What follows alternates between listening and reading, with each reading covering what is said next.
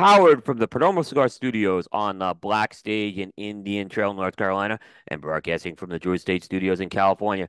It's episode 301 of the Primetime Show. Tonight, we welcome Vlada Stojanov of Somm Cigars, making his debut on the Primetime Show.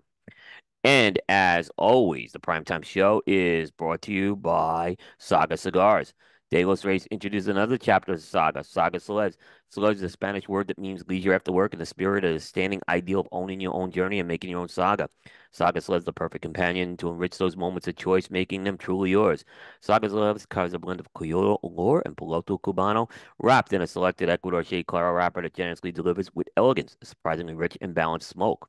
It's available in four sizes at an affordable price. Ask your retailer for Saga Soles. And by Perdomo Cigars, awarded Nicaraguan Cigar of the Year in 2014 by Cigar Journal, the Perdomo 20th anniversary brand has consistently earned the highest scores in the industry and is a top seller in humidors around the world. The Perdomo 20th anniversary blend requires tobaccos that have been carefully hand selected and are well aged for a minimum of 8 years. Perdomo 20th anniversary is offered in three distinct wrappers: a smooth, creamy Ecuadorian Connecticut, a rich, earthy Cuban seed Nicaraguan sun-grown, and a dark, oily Cuban seed Nicaraguan Maduro. Combining these beautifully bourbon barrel-aged wrappers with thick, high-priming binder and filler tobaccos gives each blend a balanced complexity with layers of rich flavors and smooth, elegant aromas. Perdomo Cigars is a family-owned and operated company headquartered in Miami, Florida, with manufacturing and agricultural facilities in Esteli, Nicaragua. Perdomo's highly acclaimed cigar brands include the Perdomo 30th Anniversary, Perdomo Double Aged 12-Year Vintage, Perdomo 20th Anniversary, Perdomo Reserve 10th Anniversary line, Perdomo Habano Bourbon Barrel Aged, Perdomo Lot 23, Perdomo Inmenso 70, and many more. For great tasting notes and pairing information, check out the Perdomo website at perdomocigars.com. And we want to mention Cavalier Cigars. Cavalier Cigars, smoke gold and stay gold. Join the inner circle and follow Cavalier Cigars on Instagram at Cavalier_cigars and on Facebook at Cavalier Geneve Cigars. That's Geneve, Geneve. Visit your local tobacconist and join the movement that is Cavalier Cigars. They're consistently regarded highly by cigar lovers everywhere, as well as high ratings by the cigar industry press. You'll want to follow them on Instagram again at Cavalier_cigars because they do some very unique giveaways throughout the whole year. Cavalier Cigars, smoke gold, and stay gold. And finally, by Drew Estate. Dark, bold, and unapologetic. Blackened Cigars M81 by Drew Estate is an intense journey into the uncharted, deepest, darkest, and heaviest depths of Maduro tobacco. This is a masterpiece collaboration between Metallica's James Hetfield, Sweet Amber Stilling's Rob Dietrich, and Drew Estate's Jonathan Drew. The all Maduro Blackened Cigars M81 by Drew Estate is rich and powerful, but beautifully balanced, offering tantalizing notes of leather, chocolate, and espresso. That's perfect for life celebrations and times of reflection. You can find them at your Drew Diplomat retailer. And remember, all the live streaming for the Primetime Network of shows, as well as the Thursday studio for the Primetime show, sponsored exclusively by Drew Estate. Well, welcome, everybody. This is Primetime episode 301. Today is Thursday, April 4th, 2024. Will Cooper back here in the Perdomo Cigar Studios and joined by my good friend and colleague, Mr. Aaron Loomis. How you doing tonight, Will? Doing good. You were missed, Aaron. You definitely were missed when we were out at PCA. Sounds We like could you have had used enough excitement we though could have without used me. you. We actually could have used you in a few instances. Your expertise, your counsel, Yeah, your leadership. And to Um, carry the stuff around, that's important, right? that's Like, that's true. exactly. Well, that's Bear's job. Bear Yeah, carries my stuff around. got it, got it. Oh, But Aaron, yeah, great to have you back here. And I'm glad we're able to, we're picking up at yep, 301 right now. So this is exactly. exciting. Perfect. So yeah, why don't we just introduce our guest right now? Let's introduce Yeah, Vlad right now. Vlad, welcome to Primetime, my friend. thank you very much for having me. And I actually have a couple of friends watching this and they've been texting me. So if it did get picked up, I'm sorry about that. But I do got to give out my friend Tyler from Smoke Ring down in Houston, also one of our selected retailers in that area. So hi, buddy. Thank you for Absolutely. that beautiful compliment that I can't share with the audience because we got to keep it PG. Oh boy. Well, we actually don't, but we're not regulated by the FCC here, so we're in good shape with that. Uh, no, but seriously, thank you for having me. I love listening to the show, and you mentioned, you primarily download it. I usually use it on my trips to California where it's a 4-hour drive. I'll grab a couple Yeah. episodes and just you know, listen through them while enjoying a cigar. No, and I know we actually met last year at the trade show, Yep. and for the first time face to face, and I've gotten to know you through email, and we had I think a bet, we spent a little more time at the trade show this year, which was really good. So, I know we were talking about getting you, and I said, look, right after PCA, we'll give you, we offered you the first slot, and you were able to get it. So, Here we are. Yeah. here we are. Super Yeah. excited. Yes. Great. So I love that you're enjoying the Corona Gorda. For those of you who haven't had a chance to smoke it, that basically sold out essentially instantly. It was released back in February. Um, well, let me take a step back. So the Somm brand in general relies heavily on my wine background. I'm a Somm, which is effectively a wine expert, but aside from that, I've worked with cigars since essentially '09. I've gone through the Habanos training. I've, studied at the Tobacconist University, read a bunch of books, visited a bunch of factories, countries, etc. Smoked, a few cigars along the way, both on the New World, if you're in Europe, as they call it, which is essentially everything we get to enjoy on this market. And then obviously I worked the Cuban portfolio when I was in Europe. I oversaw at 1.5 different humidors in very different stages. So it's kind of an interesting thing to have that, to have kind of a view of both sides of the world, if you will. Sure, sure. Actually, you know what I want to ask you? We always like to ask a question is, do you Yeah, remember your first cigar experience, and can you absolutely. describe that to How us? Absolutely. How could you forget? We'd be That's surprised. such it's such a I guess formative experience. You either fall in love with it right off the bat, or you don't. And I lucked out. In retrospect, I really truly lucked out. My first cigar was a Cuban Punch Punch. This was during my Somm introductory training, which took 6 weeks. So with my mentor, essentially, we had 2 days that were just focused on cigars. So the first day was 4 hours of just theory. And that kind of gave a good basis because a lot of the stuff from the wine world, almost, I don't want to call it directly translates, but a lot of it, you can make comparisons very, Right. very clearly.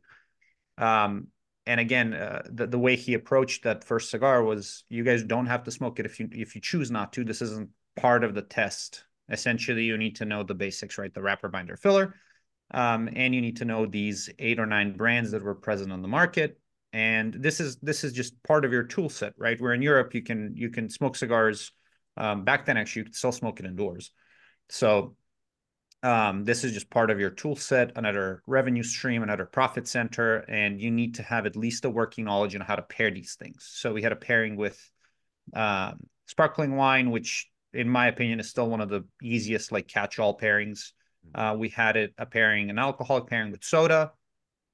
Um, we did port, obviously, which is such a classic pairing, and then a couple of different whites and reds, and then obviously spirits. So it was like bourbon, scotch, rum, cognac, and I believe there was a reposado tequila. Mind you, this is 15 years ago, so if Sure. I'm missing something, like bear with me. But essentially, that Cuban Punch Punch was an introduction to the world. Um, I really fell in love with it because, much like wine, if it's properly blended and properly done, taken care of from seed to essentially you lighting it on fire, um, it's one of the cheapest ways to travel. It'll just grab you by your hand and say, "Hey, let me show you where I grow, how I've been treated so far, what my journey was like. Um, let me take you on a little trip."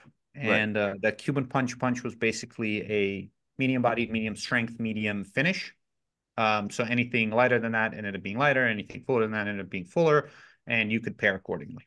So I do remember, like, I can't tell you exactly what the profile was because it was 15 years ago and I've probably Right. smoked a ton of those since then, and they've changed quite a bit. But that was a really, really great introduction to the cigar world. So this was while you were doing your SOM Mhm. training, basically, that this Yes. happened. Yeah. That Uh, so I was really, really lucky. My dad's been enjoying cigars since um, 92. And his favorite cigar is Roman Giulietto number 2. right. That's just has been his go-to for decades at this point. Right. And after that my first cigar, so I've never smoked cigarettes in my life, and Europe is the prevalence of cigarette smokers is a lot higher in Europe than it is in the U.S. Um, I've never that never appealed to me. Um, when I tried that first cigar, I could make a direct comparison to the wine side of it, right? So it's kind of like it spoke to a romantic side of me, if you will, Yeah. and it worked really, really well. Yeah. It's interesting because my dad was a cigarette smoker. Not too much of a cigar smoker, an occasional. I think more because of me later on, because I started smoking in 2007, so not much longer. And but as I was tolerant to cigarette smoke, because I grew up with it, right? So I was able Yeah, to just like my dad and I, we'd go out in the yard and I'd have a cigar, he'd have a cigarette, and he'd give me a cigarette occasionally. I couldn't smoke it. It was like it was horrible. I mean, I I just agree. yeah, it was Like, horrible.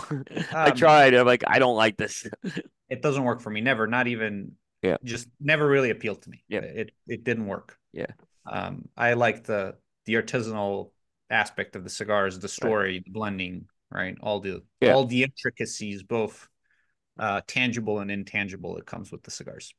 Now, before you were doing sommelier and before you were doing wines or cigars, were you doing anything else in life? Were you in Um, any other businesses? so no, I started I went from high school, and the schooling is a little bit different in Europe compared to the Right. US. So I went what is my high school version was essentially it's called a gymnasium, but what really happens there, you have two different sets where you can either focus on life sciences or you can focus on humanities. And as your 4 years go by, if you're focusing on humanities, you end up losing the life sciences and vice versa. Right, right.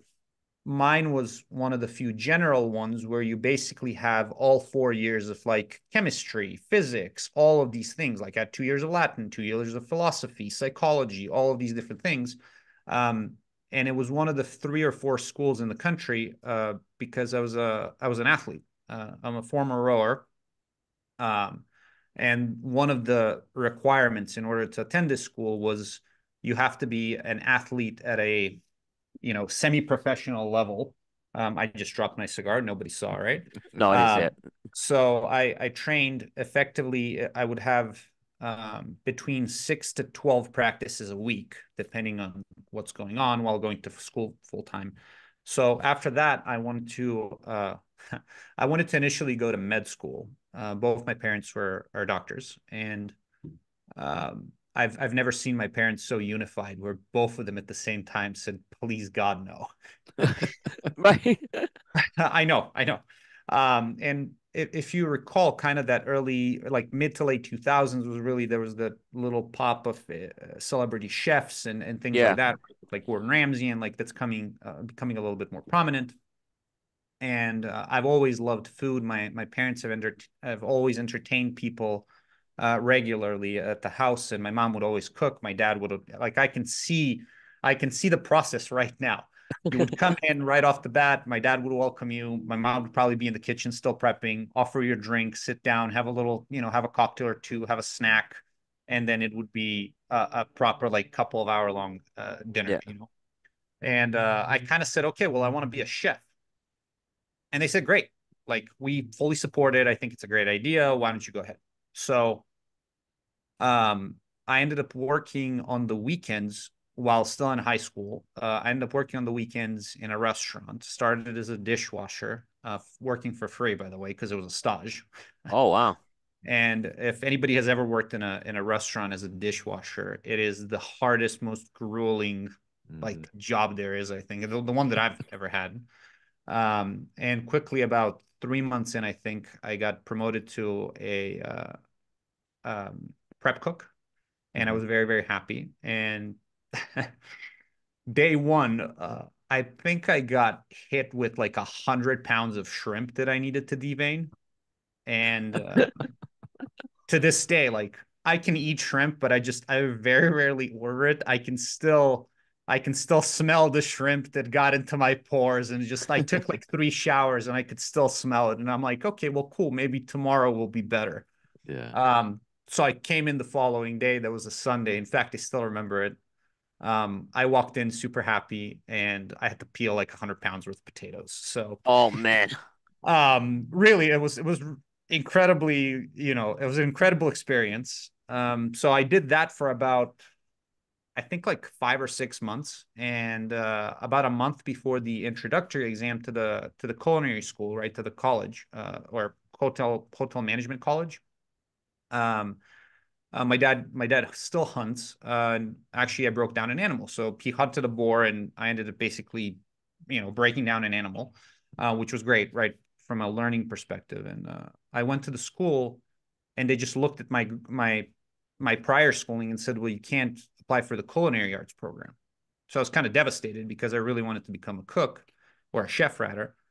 And I said, "Well, okay, what can I do instead?" They go, "Well, you can apply for hotel management, and 6 months afterwards you can transfer." And I'm like, "Okay, well, it's a month before the entrance exam. Like, what are the requirements?" They go, "It's English." Struggled a little bit with that guy. So it was English, general education, and like two other things. I forget what it was, but basically aced it, got a full scholarship ride, and then I figured out that I can strut around in my suit, rather than being, clogs in the back peeling 100 pounds worth of shrimp. And then I did the Somm exam at 18 or 19, I think. It was my first year of college. Did that, then did my internships in the States, and it all kind of came together, and I just kept learning, and experiencing stuff. So I really fell into the hospitality side of it um, without a lot of intention, if you will. Got it. Hmm. Yeah. So you were working in this hospitality and originally maybe more on the wine side. Did you start to get in? But you were smoking cigars. When did you actually start to get turn like Um, cigar smoking into getting into the business? So, from that first cigar, right, I went from, smoking one cigar a year, which was really that one, Right. to like one every 6 months, to one every 3 months, to one every month, to That's what happened. essentially around like 2013, I want to say, was when I really dove into it. But between then, I did 3 internships in the States. And just from a knowledge thirst perspective, when I landed here in 2009, 2010, that was before, yeah, I could buy them legally. I remember that. I could buy cigars legally because it wasn't 21 until, what, 2 years ago.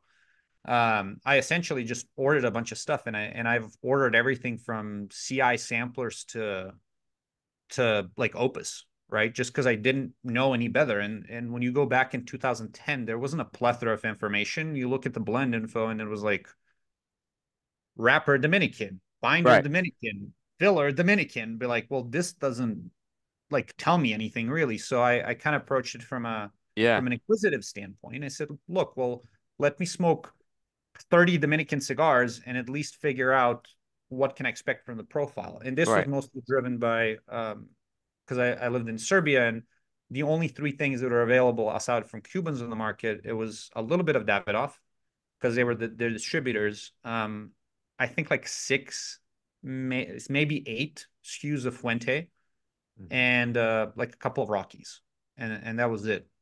20 or 14 years ago. Now it's obviously a much different. Like, you can find maybe not all the big brands, but most of them. Like, there's Placencia, there's Drew Estate, there's Perdomo, maybe Perdomo isn't on market, but like you can find things like that. Alec Bradley, Right. Fuente, and full. I mean, like full SKUs. Like, you can find all the way up to Opus, including, like, I'm sure that you can find some like Casa Cubas, and not something that's like generally and easily Right. available.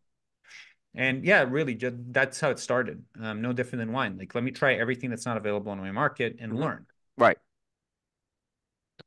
And then eventually you started working in the cigar business. Mm-hmm. So how did that Yeah, I'm kind of sorry. come That out? was that kind of led to it. So Yep. Yep. No problem. 2013, I got headhunted essentially to start as a som for this project in Montenegro that ultimately ended up growing into a regional restaurant company. And we essentially went from, within a span of like 2 years, from a single unit to like 15 different ones. And where I oversaw like 5 different humidors at that point for, I don't like, I'm a little bad with years, but I think it was like 2 years, where essentially we had a humidor that was just targeted like a fine dining restaurant, right? So obviously we weren't offering $10 Cubans. Like it was just all Cohibas, Bahique, and stuff like that.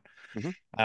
Then you had a luxury marina, which kind of had the same profile. Like you could have the regional editions, the limited editions, things like that. And then you had an all-day dining club. So all of these different outlets required a different approach and ultimately offering something for the market that they were targeting. And then in 2017, I set up my distribution company and brought a European brand and essentially expanded it from there, like took over that distribution and Okay. just kind of worked on that up until 2022, 2023 with them. Hmm. Took that from essentially 0 stores to, I think the height of it was like 180 stores. Brought some more brands along the way. And then ultimately, as those relationships changed, um, I decided to just make Somm its own standalone full on brand. Essentially, it was supposed to be like a little celebration of relationships and partnerships and friendships. Which is kind of why the first cigar that was released was a kind of came strong out of the gate with that one. Yeah. It was the Premier Cru from Hendrik Kellner Jr. That had over 50 plus years worth of tobacco. That was like 2 years Hmm. trying to like actually put it together, and then made 3,000 cigars because that's what the two bales essentially transformed into. And that came and went, and to this day I'm mad at myself for not saving some. um there's 4 that I know of. My dad has them in Europe, unless he already smoked them. I was gonna ask you if they're still around, actually. I've heard of I this. I've heard of this cigar, yeah, but I've not had it. Yeah. So I found I'm gonna give the shout out to this beautiful store we've been friends since, I don't want to say day one they've opened, but very very early on, probably within their first like 6 months. It was Smokers Abbey in their original Austin location. Right. When they moved to the new one, we did the unofficial launch of that cigar. We hosted a really really beautiful dinner. Everything they ordered they sold out, and they asked me if they can get a little bit more, so they did. And in true prescient fashion that they do, they actually put away, I believe, 5 or 10 boxes and saving for the next time I'm coming down and doing another event. And I ended up snagging 2 boxes from them. So and again, in true fashion, rather than hoard them, um, I gave them out to friends and family that I ran into in Texas. So Right. I did smoke 1 out of those 10. Yeah. I'm a big believer that like the cigars are meant to be enjoyed in a social, like, yes, Right. absolutely, you can enjoy it by yourself, and it's a beautiful form of meditation and yoga for your mind, but it is a social experience, and if you can improve or enrich someone's life, like, you should, especially by putting something on fire. Right. Right. The So Sam formed while you were still doing this distribution, right? That was, yeah. What year did it form? 2023, I guess, Oh, last year, or okay. So it's the still still um relatively yeah, new. it's Yeah, it's that's what I super super thought. fresh. Yeah, that's why I It's thought I was like, yeah, I just want to make sure I didn't miss anything. And I 2022, bro. No, 2020. No, TP last. Honestly, I don't even know at this point. I'm gonna no 2022. That's right. It wasn't before I the released pandemic then. I just want to make sure I didn't miss anything when I no, was no, no. It prepping. Yeah. wasn't. It wasn't. Okay. And again, I have to, like, this was supposed to act as a little incubator for the brands that I distributed and worked closely with, Right. mostly as a way to protect the brands, Yeah. right? I would do it. This is Vlad's interpretation of this particular factory or something, and then if it hits, like, we take it from there. Yeah. But essentially, that was kind of the initial idea. Yeah. I've done like no marketing, nothing. It was Yeah. basically like, hey, this is something that Vlad made. Like, hope you guys like it. And if you Yeah. don't, I have enough cigars to smoke that I enjoy. That's it. Luckily, everybody liked it. So I think year one, with 3 SKUs, it ended up being almost 50 something thousand cigars. So Right. not a bad No. move, considering I didn't really do anything apart from, hey, it's this bald Serbian guy. Like, I, so when I was reading about the Premier Crew, I was really fascinated with this cigar because you were making it obviously at KBF, but it was like it was a very different blend. In that you were using Dominican wrapper, but you were like working with this African hybrid filler, correct on this yeah, thing? Yeah, Yeah, the BVS. talk about a little bit this particular blend because this seems like it's right up your alley as far as, what you were talking about earlier on, as far as like wanting to know So about these different tobaccos. I gotta be fully transparent here. Uh-huh. So out of everything in the portfolio, that's the only cigar I didn't blend. I picked that one. That What? was Yeah, made okay, by that's Hendrik for me. And okay. I do want to full disclosure. I'm a big Uh-huh. believer in transparency, and now well, like we're master blenders. I'm Right, not. Like Kellner made this for me. right, That BVS African hybrid was something new that he got, and he put it in one of the two blends. And essentially, profile wise, think of Esteli Viso without as much strength. okay, Kind of Esteli Viso meets Cameroon, but without as much strength. Very interesting, super chocolatey, a touch of spice, everything but the kitchen sink. I still have the pairing notes or the tasting notes rather for Premier Cru, and that was very interesting. And it was a right, 2017, if I remember right. So it was at that point it was 5 years young. I'm right, not going to call it old because it wasn't. It was right, really young. Something very interesting. And when I asked Hendrik, hey, like tell me about this, he's like, I don't know. One guy imported. I tried it. It's the quality is there. right, It's aged. It hits all the quality marks that I'm looking for, and I think it fits. And it was funny actually tasting that blend. For those of you who have ever had a chance to try wine out of a barrel, it is very similar to creating those blends, right? You have to wade through the disjointedness of it and say, okay, this is potential. What is it going to be 6 months from now? That's right, that's really, or a year from now, or 5 years from now, right? Like you're looking at the potential. And I remember smoking these cigars. So typically, I'm sure plenty of people have talked about this on the show. Typically, you'll smoke the first like inch and say, okay, well, I kind of know where this is going, and call it a day. right, Instead, we approached it with smoking the full cigar, start to finish. We smoked it all the way down, not talking, not imparting, because again, that can paint your perspective. So we smoked it. I took all the notes. We finished it. Three of us kind of came together and were like, hey, yes, no, perhaps, maybe. I really like blend number one. And then I tried blend number two with that BVS in there, which was the only addition between, it was a switch from the Esteli Viso that was in there. The swap was to the BVS hybrid, and I smoked it and I go, right, we didn't talk. I smoked it all the way down, and I go, I think the first one was ready. Like the first one, you could just smoke it freshly rolled right then and there. The second one, Hendrik, I think this is a lot more potential. And he goes, I right, didn't want to say anything, right? As a proper teacher should, like, let you make your own mistakes.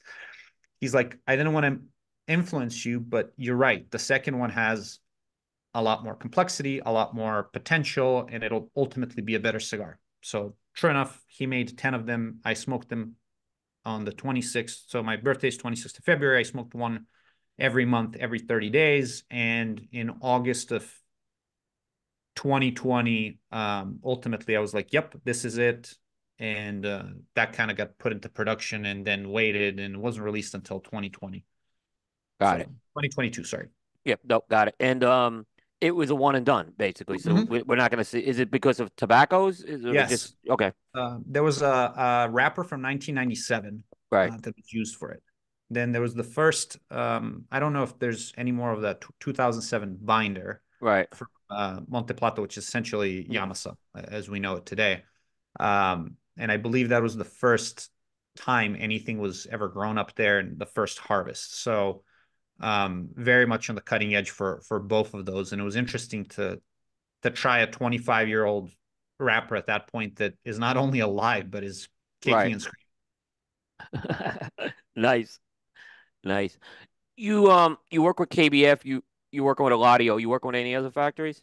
Yeah, so FTC, right, Cavalier, which you highlighted, Oh, so that's right. Southern That's right. Have Constellation. a yep. I forgot about that. They make two of the regular production blends. They've Yep, been I'm good yep, friends with both Brian and Sebastian, yep. and I've been to the factory. I don't do any of the when I decide to make a blend, I'll fly down there and I'll spend at least a week and Yep. try to figure it out.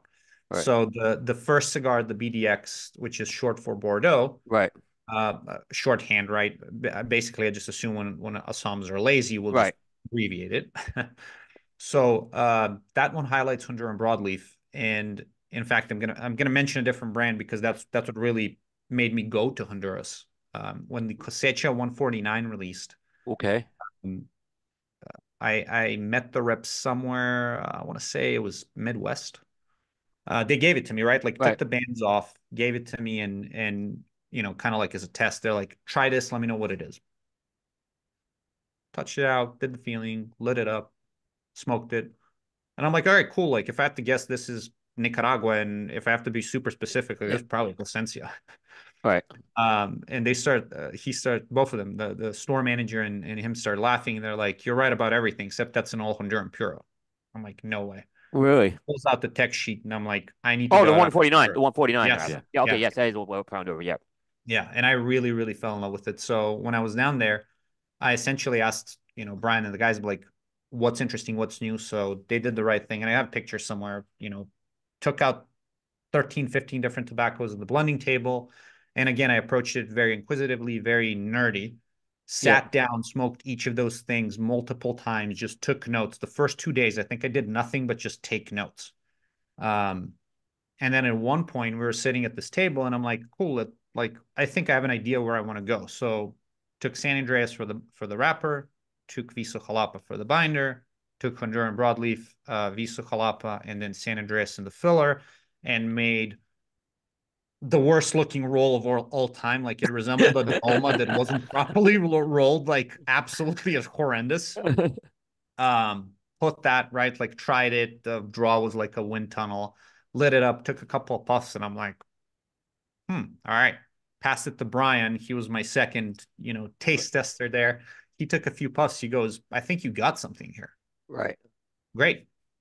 Made 5 samples from the rolling floor. So someone who actually knows what they're doing, like they actually rolled them, smoked it. And, he says, great, let's put 5,000 in production. And at that point, Sebastian raises the question, and I love him for this. He goes, well, what happens if they don't sell? And I just looked at him like, well, who cares? I'll give him out. Like, I love the cigar. I love the you, profile. you, It's you'll get something your new. It's check, right? cutting edge. Like, it's 5,000 cigars. Like, I have friends, family, events. Right. Like, we can do something with it. Yeah. Essentially, that came in and vanished within super, super quickly.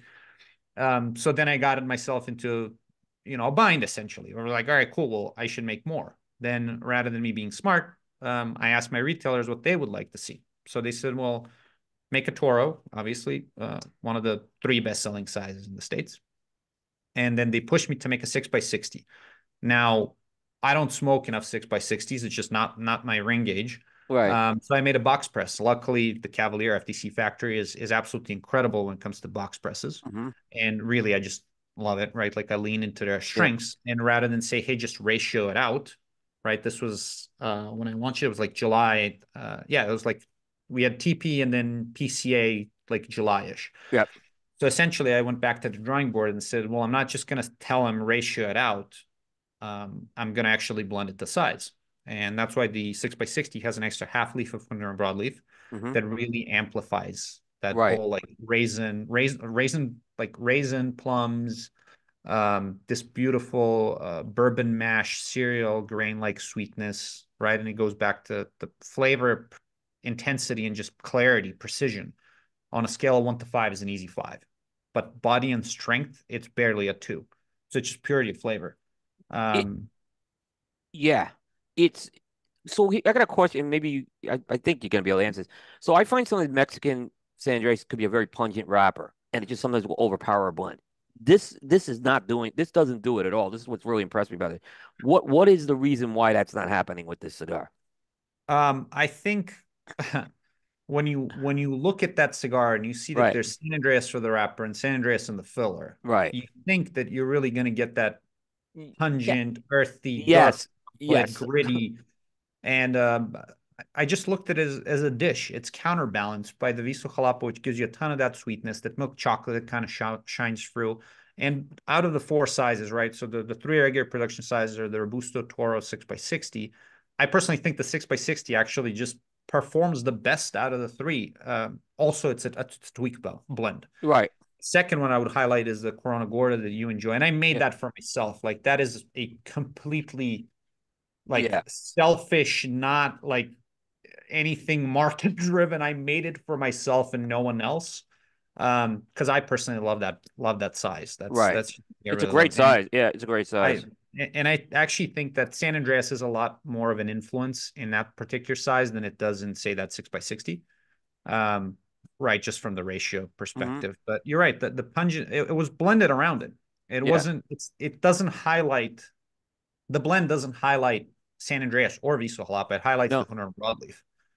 no, it's which is very interesting because like I said, I'm getting like this is it's like I said, there's not a lot of body on this side, but the flavors are all there. I mean, that's the one thing. It's that true definition where I'd say full flavored, right? Because but it's not very heavy on your palate at all. Yeah, I think that um right, I'm sure more experienced blenders can really impart more of their signature and their position Right. on this, but to me, strength especially is a byproduct, right? No Right. different than like alcohol and wine. Right. Like, yeah, it's got to be there, and it obviously imparts something, both from slightly impacting your Right. body perception of body, right, and then actually the effect on the body itself, like I mean your physical body, not perception of the cigar. Yep. But it's never about that in the blend. It's all about the flavor and the complexity, and I'm really trying to get as much flavor and as much complexity as I can without it being, the body and the strength are almost a byproduct of that. And all three blends, I think the regular production blends are like that. Yep. Yep. No, I like I said, this was it was very different than any San Andreas I had. It's also very different than anything I've had out of that factory as well. So it I was love that you mentioned that. Actually, I've had multiple people say that, be like, it tastes nothing like anything out of that factory, and I'm like, well, it's not supposed to. Like right, right. Sebastian has his own signature, Yeah. and you know I personally love the brand. They're good friends. Yep. Hmm. But this is my signature. This is my take on Honduran Yeah. broadleaf. Yeah. So you know, the byproduct is they're putting it into an actual physical form, but that's completely Right. my interpretation of it. Right. So the Corona Gordo though it was a short run. That's just a It was a limited run. limited production run, Right. and I'm doing this very strategically in terms of like long-term Right. planning. So next year I'm going to add a limited production size in the Rioja blend. It's going to be a Lancero. Hmm. And again, if there is enough demand, I will put it as a regular production. But I kind of enjoy it. I've also kind of released it in a funny way. So one of the first times when you really go into the vineyard in the first start of the year is on Valentine's Day. Right. And I released it on Valentine's Day, and I only made 2,600 of those because my birthday is on the 26th of February. So I kind of combined those two, made 2,600, made them packs of 10, and you know they came and went essentially in that whatever 10-day, 12-day period that it was available for sale. I did do the right thing this time, and I saved about 15 packs for events that I'm gonna either give out or I'm gonna smoke them rather than get into a situation where I have to buy them at full retail from one of my retailers and be happy Hmm. about it too. Right. So, Right. Yeah. I guess. but yeah, Yeah. Yeah.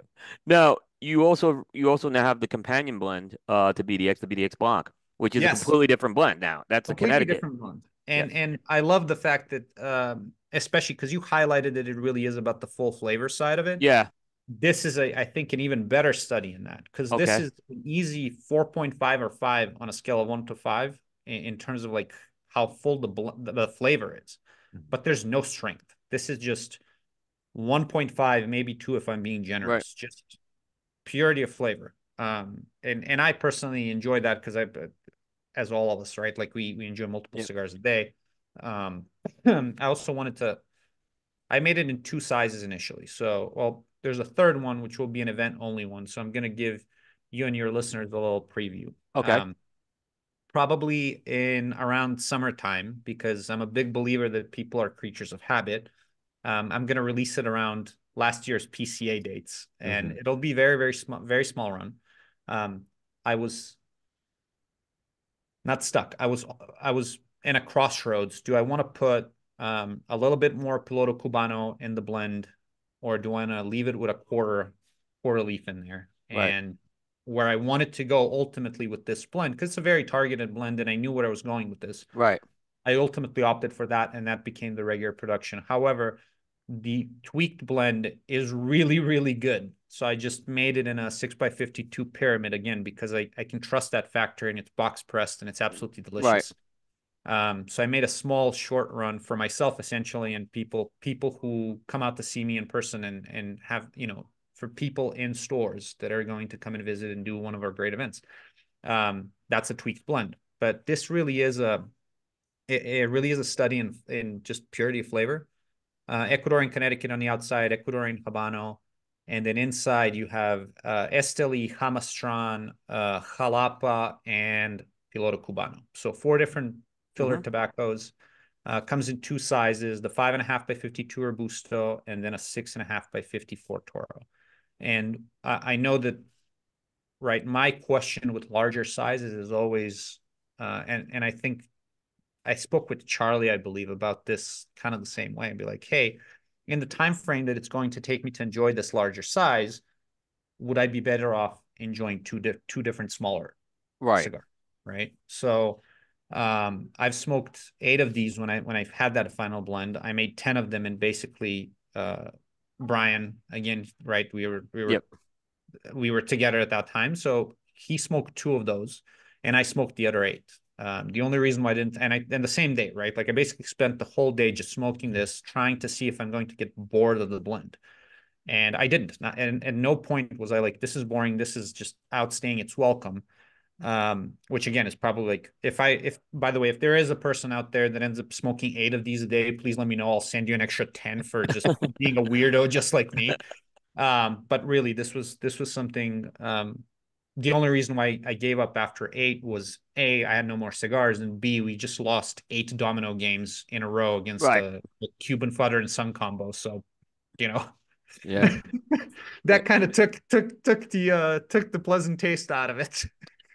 No, I know Brian. I know the shop he smokes at in Miami, and he's like always in training with dominoes down there.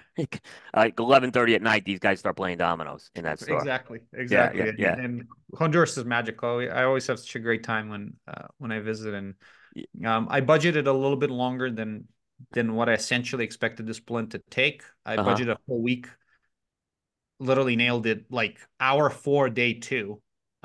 Mostly because day 1 it took us like 6 hours to get from Tegucigalpa. So I had a very clear vision. Like I know that the tobaccos I'm going to use, it only came down to what are the sizes going to be, and then ultimately it was, is it going to be a quarter off or a full leaf? Right. So very, very clear. Um, Came to me in a dream. Where we heard that? Yeah. Uh, Um, was And there? then Yeah. the name references it, right? Like Bordeaux Blanc. So white Bordeaux Right. is a I Sauvignon was, Blanc Viognier blend out of Bordeaux, right? And there are right outside of Old World, which is Europe, there are other takes on that blend.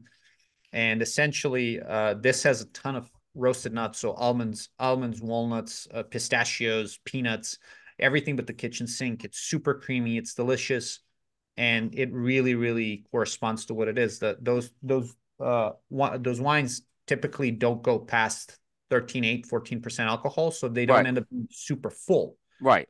but super flavorful. So that's kind of exactly Yep. what it, kind of fit the bill. Right. So when you built the original BDX, that was the Honduran broadleaf was kind of what you were building around. Was there a tobacco you were building around with the Blanc? No. Well, Okay. yeah, actually. It was supposed to shine a light on the Ecuadorian Connecticut, Sure. Yep. right? Okay. Yep. Everybody loves to say, not your grandfather's Connecticut, Right. blah blah blah. Like I don't subscribe to that. I personally love Connecticut, and I love that sweetness, that underlying sweetness, Yep. the tons of creaminess that you typically get, Yeah. vanilla, cedar, oak, creaminess, the roasted nuts, almonds, walnuts, pistachios, right? Like all of that. And there's just a super, super, super barely perceptible touch of spice on the back end to keep it interesting. So it was kind of meant as Yeah. a everyday smoke. So yeah, Ecuadorian Connecticut, that's what's really supposed to be highlighted here. And I think I like it. Let me put it that way, rather than say I Yeah. think I did a good job. Like, no, I Right. like it. Yeah. No. Again, it was a one I would say that was again, something, another expression out of that factory that I hadn't had before. I've had, I don't know if they do a lot of, I think they do a couple of Connecticut's now, but I I know thought the the gold, White Series was a Connecticut. it's a Habano, I believe. Oh, shows how much Aaron, I know. is it Habano or Connecticut, Aaron? I have to look it up. Yeah, I'd have to look it up. It's a Please, light wrap. Aaron, let us know. Yeah. It's a Claro wrapper, Correct. Yeah, yeah. you're right about that. You might be right. Actually, yeah, I think it is a Claro Habano. I think you're right on that. I personally love that blend. That's one of my go-tos, Yep. especially in that it's not a fat Robusto, but it's like 4.8 by like 52, Yeah. or something close to it. So I really personally love that. And Yep. then for the packaging, actually, I did it. Here, I'll show you guys. So I did it as a little 5-pack, and the idea is to correspond to a wine label. So if you Yep. actually get one of these, like you can, it literally gives you all the information there, Yep. flavor, body, the blend breakdown, and then it kind of corresponds to a wine label. And the Yep. one thing that I'm struggling, and I would love to, like I said, if anybody does come up with an idea, please let me know. I'll send you guys something nice. I kind of want to find a way to either recycle or use these labels for something in a nice way. Yep. The one thing that we have going on now, and I am collecting them. I have about 8 or 10 of them, just because I've been smoking a lot of those. Yep. Because they're one per 5-pack. Where I'm gonna make it for a shop, basically, essentially make a beautiful little art piece. Yeah. Have been reinterpreted by one of my artist friends. Nice. Right. So the White Series is Habano. Yeah, I thought it was Habano. Because I actually thought it was Connecticut, and I think Sebastian was the one who corrected me on it. That's why. Because it's a very, very light wrapper. You look at that Yeah. wrapper, it does He look like a doesn't really shave. know anything about that. Come on. Yeah, the profile wise, Yeah. you guys are right. I'm glad you checked it, Aaron. Yeah. I I think still love the blend. Yeah. the Trace Delaquantes is the one that has the Connecticut. Yeah, they have the three different. They have They have Connecticut, the You're right. They Habano, have the and three Maduro. different, three yeah. different Yeah, they have the wrappers. tray with those. Yeah. Yeah. Oh, and All right. one more thing. So you guys will in the next shipment you'll see updated bands. So we went through the initial run of however many were there, and the new set of bands is going to correspond to how the Rioja, the blue bands feel, with Mm. the raised lettering, the embossing, basically everything that can be done to this label has been done to it, and something that I'm trying to do, and I think you guys saw it at the show. We are rolling out that virtual Somm experience, Yep. where each of the boxes will have a little QR code. You scan it, and then my mug jumps out and be like, "Hey, let me tell you a little bit. Right. Uh, Right. I saw that. Let Yeah. me tell you a little bit about the blend." And it's 30 seconds, right? Super super short. Just gives you a little, thank you for at least taking a look at it. Yep. I did have a couple of people make the joke in there because I so this was filmed like January 8th. It was still cold in Vegas. So it was probably like low 40s. So I'm in a cashmere like sweater slash turtleneck. Mm-hmm. And I've had like 3 or 4 people go, "Man, you look like you're about to steal the moon." Yeah. I was like, "Really?" And then, someone else chimed in and they go, "Yeah, you're just a hairless cat with a diamond necklace away from being, cursing James Bond, and you're there." I'm like, Right. making me rethink that a little bit, but Yeah. it is what it is. Yeah. Oh, that's good. We haven't talked yet about Rioja. Um, Hmm. this is a very so this is one you're making with Lottie. With Eladio Diaz. Yeah. Yep. Yep. Very, very happy. So we're one of the few brands that come out of the Eladio or Diaz Cabrera factory. Very, very happy, very lucky that and very happy with the partnership. They've been nothing but great partners. We nailed the blend pretty quickly. I think it was like day 2, because again, I kind of came in, had an idea of what I want to do, what I want in there, and I knew was going to highlight 2 things. So one that I can't really disclose because they asked me not to. Right. That's in the, and the other one is Corojo. Corojo is such a polarizing, beautiful, Right. lovely tobacco, but people either love it or hate it. So kind of like the San Andreas have blended around it. And, one of my favorite compliments was, "I typically hate Corojo, but I actually like this cigar." And I was Uh-huh. like, "Great, like I'll take it." Comes in two sizes, a 5x54 Robusto and then a 6x52 Toro. Yep. The Robusto is, I'm gonna highlight the Robusto just because I really, really like it. Yep. It was just before TP that week because it launched at TP officially. Yep. About 10 shops, I believe, 10 or 12 shops got it as a little pre-release, and then they were geographically separated, so everybody had a little bit of a fun experience, basically having a little sneak peek for them and their customers and guests.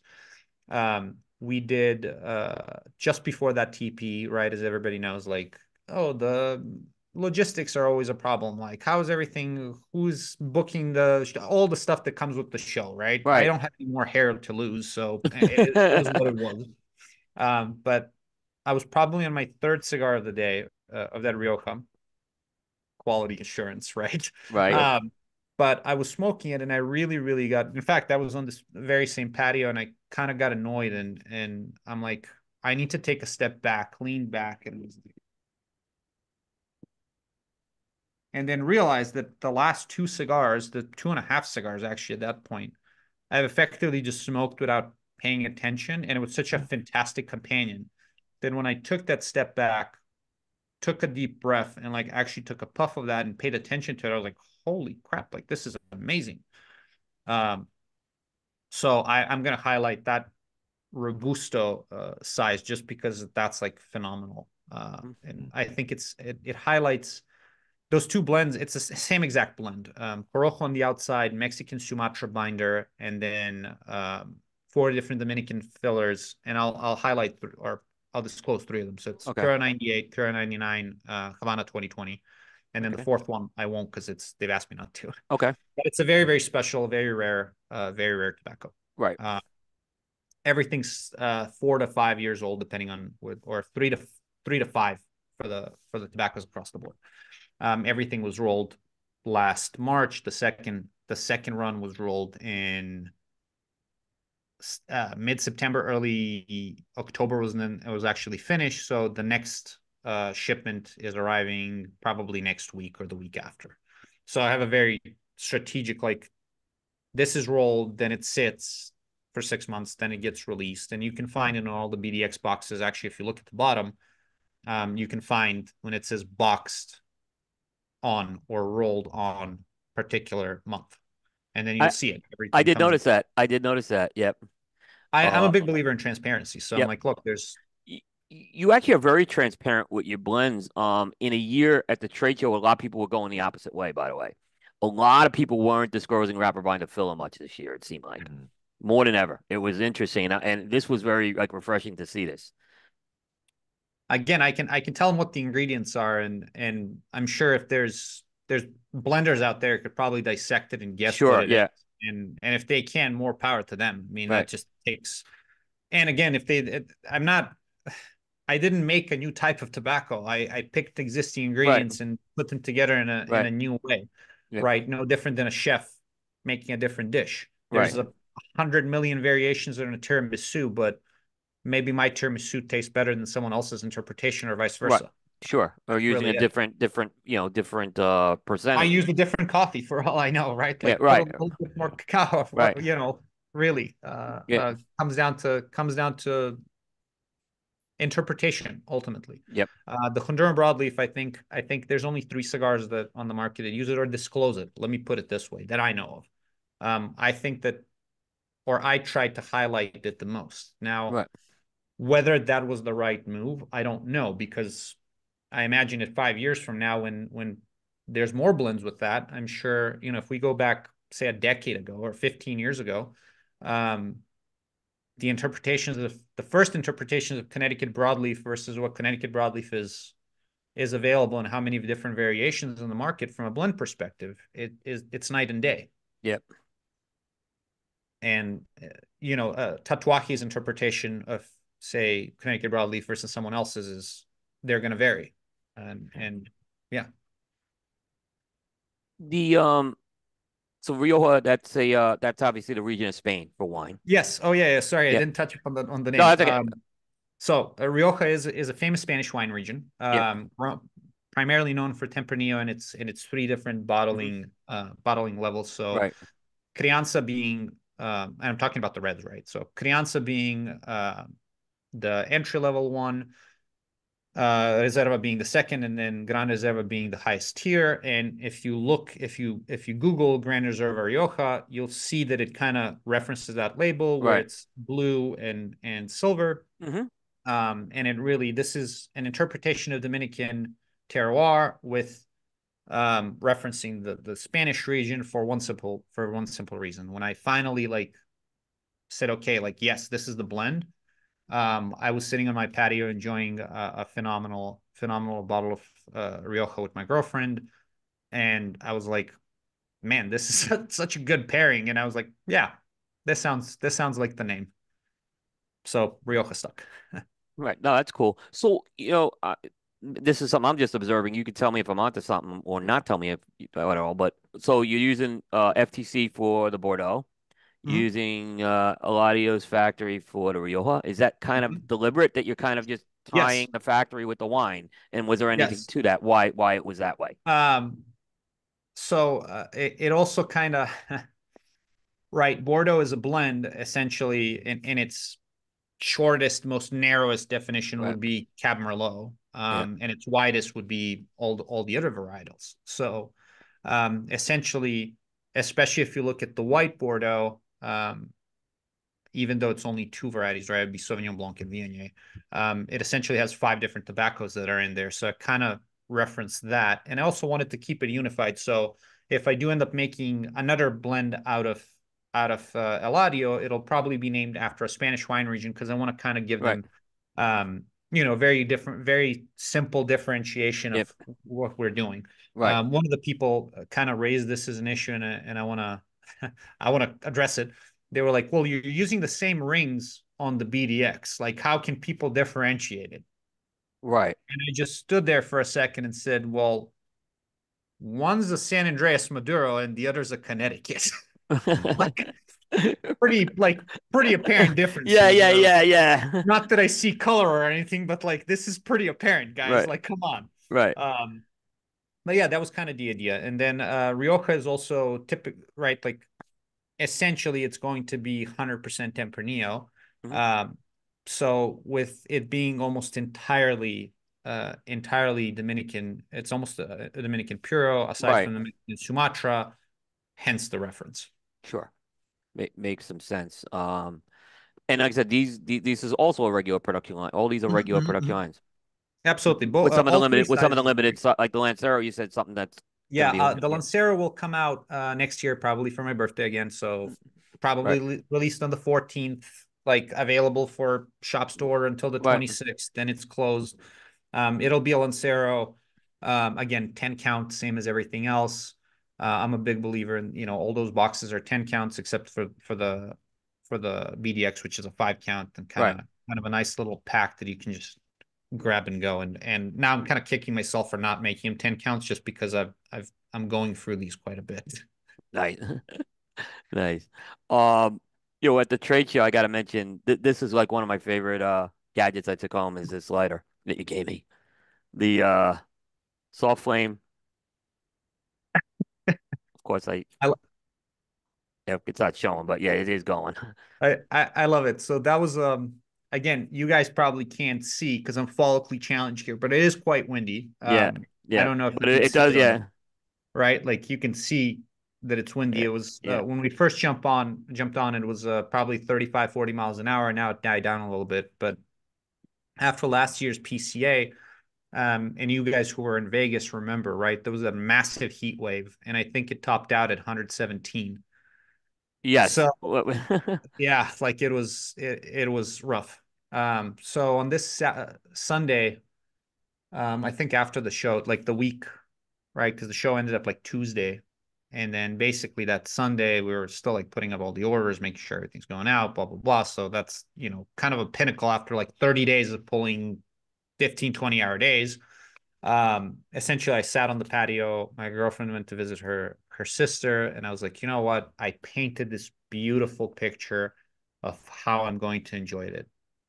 Put my laptop out, played some music, set myself outside. I'm gonna light this beautiful cigar up. Sure enough, gust of wind comes out. So I'm like, all right, I'm gonna play around with this soft flame. So one, two, three times, no dice. Right. So I get into the corner back there, and I'm like, look like I'm about to smoke some rocks. And it's not going anywhere. So now I'm frustrated, right? Like my day turned from this beautiful picture that I painted. Now it's fanned by a little bit of frustration and laziness. I'm a big believer that really the best inventions kind of come from that laziness. Yep. Uh, so I go, okay, I have to go inside the house. I have to get a torch. I was just comfortable. I plopped myself in this beautiful chair. All right, so I go in there, come back, and I'm like, I'm a little pissed. Like my day isn't ruined, but it's been upset. Mm-hmm. I go, this is annoying. So anyway, I light it up. I can't really keep a torch because again, it's 117 outside. I don't want to leave it on my fire pit here and raise my insurance rates. Um, and rather than sit back, kick back, and like enjoy the cigar, enjoy the music, I'm like, there's got to be a better way. Like I'm pissed. So I go online and I find a couple of these lighters that are available between 75 to like 2 grand. Yep. And I'm like, there's got to be a better way. So now annoyed on this Sunday after putting in 30 plus days of a ton of hours, I'm like, I'm annoyed. I reach out to probably, I want to say like five or seven factories. And I reached out to them and asked them, basically said, hey, these are the parameters. I don't know if you make this. Can you make it? Like design it basically. Mm-hmm. And they said, okay, well, you need a certain like one of the factories actually came back, like we can have a sample for you in the next, I forget what it was like 3 or 4 weeks. We'll send it to you. The minimum order is this. Like if you commit to that, essentially more or less blind. I said, I'm not really going to do that, but if you send me a sample, like I'll put a deposit down, and Yeah. if it doesn't work, like you guys can just keep it. So late August, I want to say, I got my first sample in a blue color to correspond to the Rioja. Absolutely loved it. Put them into production, and I think the first shipment arrived around November, like early November. And between November and now, I've added multiple color schemes. The idea was for all of them to kind of correspond to the blends. Right. So blue for Rioja, the red that is coming in Burgundy, right, is going to correspond to the BDX. The gold is supposed to correspond to the Connecticut, and the black one was a complete mistake. People actually really liked them. The factory ended up making them in black instead of blue. And the first run, I think, was like 100 lighters that were just in black. And I was like, hey, this is a limited edition run. Yeah. People liked them and loved, and I was just like, all right, I guess this solves the next color of the band. When I add the fourth regular The production. black, yeah. Yeah, that kind of solved it. But Yeah. the funny part is, these were never meant to be for sale. These were just meant to be as giveaways, as my little solution to a frustration of mine. And a couple of shops reached out and were kind of like, hey, like what's the MSRP on these? And I ran this very, very complex, like McKinsey level pricing strategy.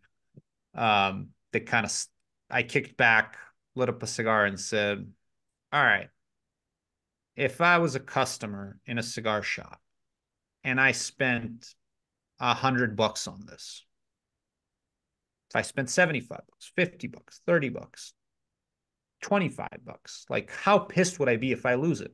Because I've lost, I'm sure between the Yep. three of us, I'm sure we've Yeah. lost 100 lighters. Right. Um, and I ultimately said, you know what, I'm going to sell it a little bit above cost and like just use this as a marketing exercise. And I'm just going to say, hey, MSRP is 25 bucks. That way, if I lose it in a gym bag or lose it at the golf course or drop it at the cigar lounge or it doesn't work, like I'm not really upset. It works. That's it. Mm-hmm. Like it's easily replaceable. It over delivers for the money. And that was kind of it. Because again, I'm not in the accessory business. This is just a little nice Right, little thing. right. Um, and knock on wood at this point, I just got a shipment in last Monday. I've got no, actually this Monday. I think we moved through over 2,000 of them between the three colors. So there's 2,000 people that are using these lighters, and I want to thank each and every one of them. I did have a beautiful question. Someone did ask like if the flint's changeable. So I did actually.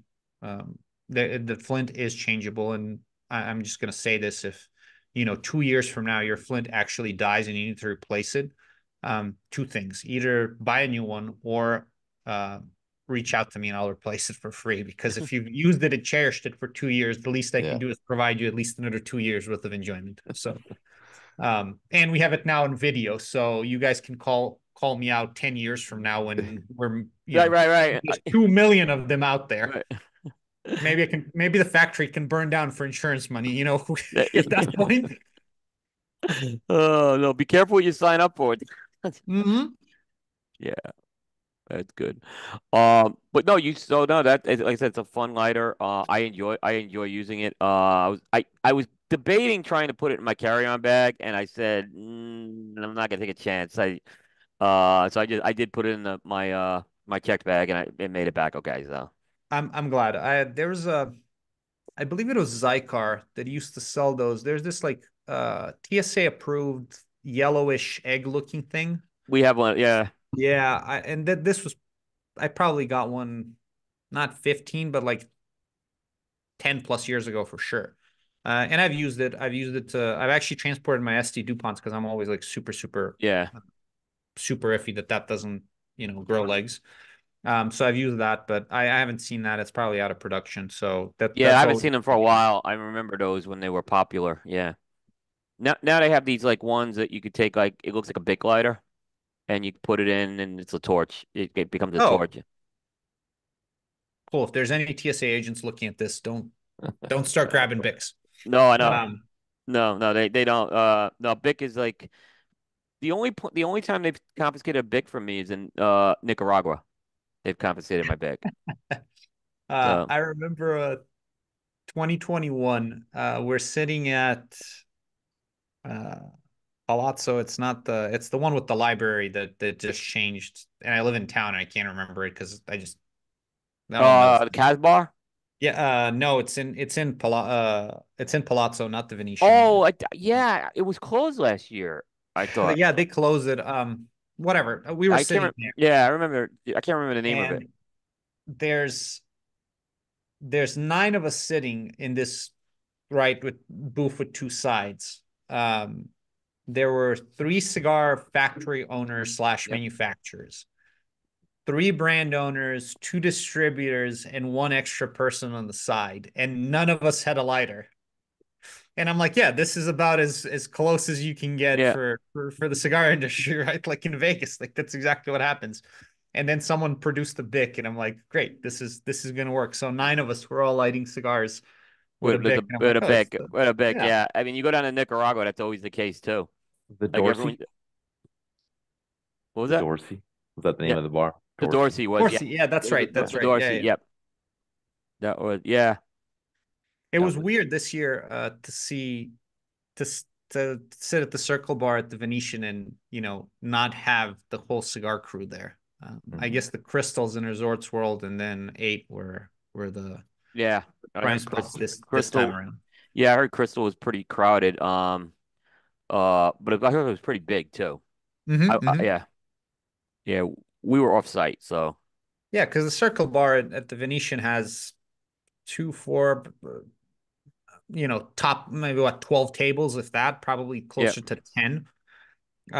Crystals has probably double that, if not more. Yeah. And it's obviously a lot bigger space.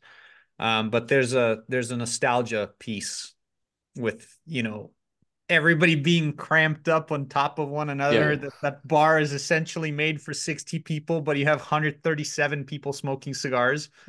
That's always funny. Yeah. But yeah, no one in the industry has a lighter. That's kind of the joke. Mm-hmm. If you go down to Puro Sabor, it's the same thing. Like it's Bix. I said if someone just started a lighter like loaner business down there, they do really well Yeah. in It Nicaragua. was Yeah. whenever I travel down to Honduras, I try to I bring one torch with that little egg every time, and I just leave it there, and that's my entry visa into Honduras. Right, right. I actually had a very funny experience the first time I went there. So at the time, I had my green card and I still had my Serbian passport. I still do a dual citizenship, but essentially, I called every single Honduran embassy, mission, whatever I could find, right? And I just, I couldn't get in touch with anybody. So I ended up calling the Honduran mission to the UN. And I called him and I started right off the bat. This lady picked up and I go, ma'am, I know you're not the right person, but I've been trying to get in touch with someone for 2 weeks. I'm getting conflicting information. I just want to make sure I can actually be admitted to the country. So she's like, sure, here's the contact for the consulate in, I want to say DC, right? And the one for Miami, like, here's the direct line, like, forget about the website because they said I can travel into Honduras with a green card. I don't need a visa. But then if you look at it somewhere, it's I do need a visa back and forth. So I checked with them. They said, hey, you're completely fine. So I land in Miami. By the way, for anybody who is based in Miami, I hate Miami Airport almost as much as LAX. I want to get that out of the way. And the American Airlines basically says, we can't let you board, you can't enter because you don't have the right paperwork.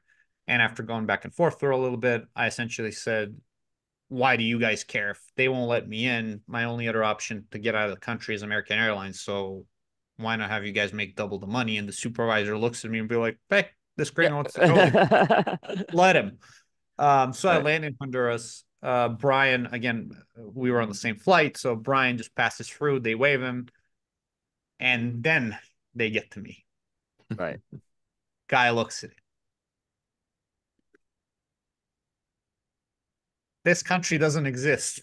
It I go, doesn't. sir, it exists. And my Spanish is utilitarian enough. And I'm like, Right. it exists back and forth.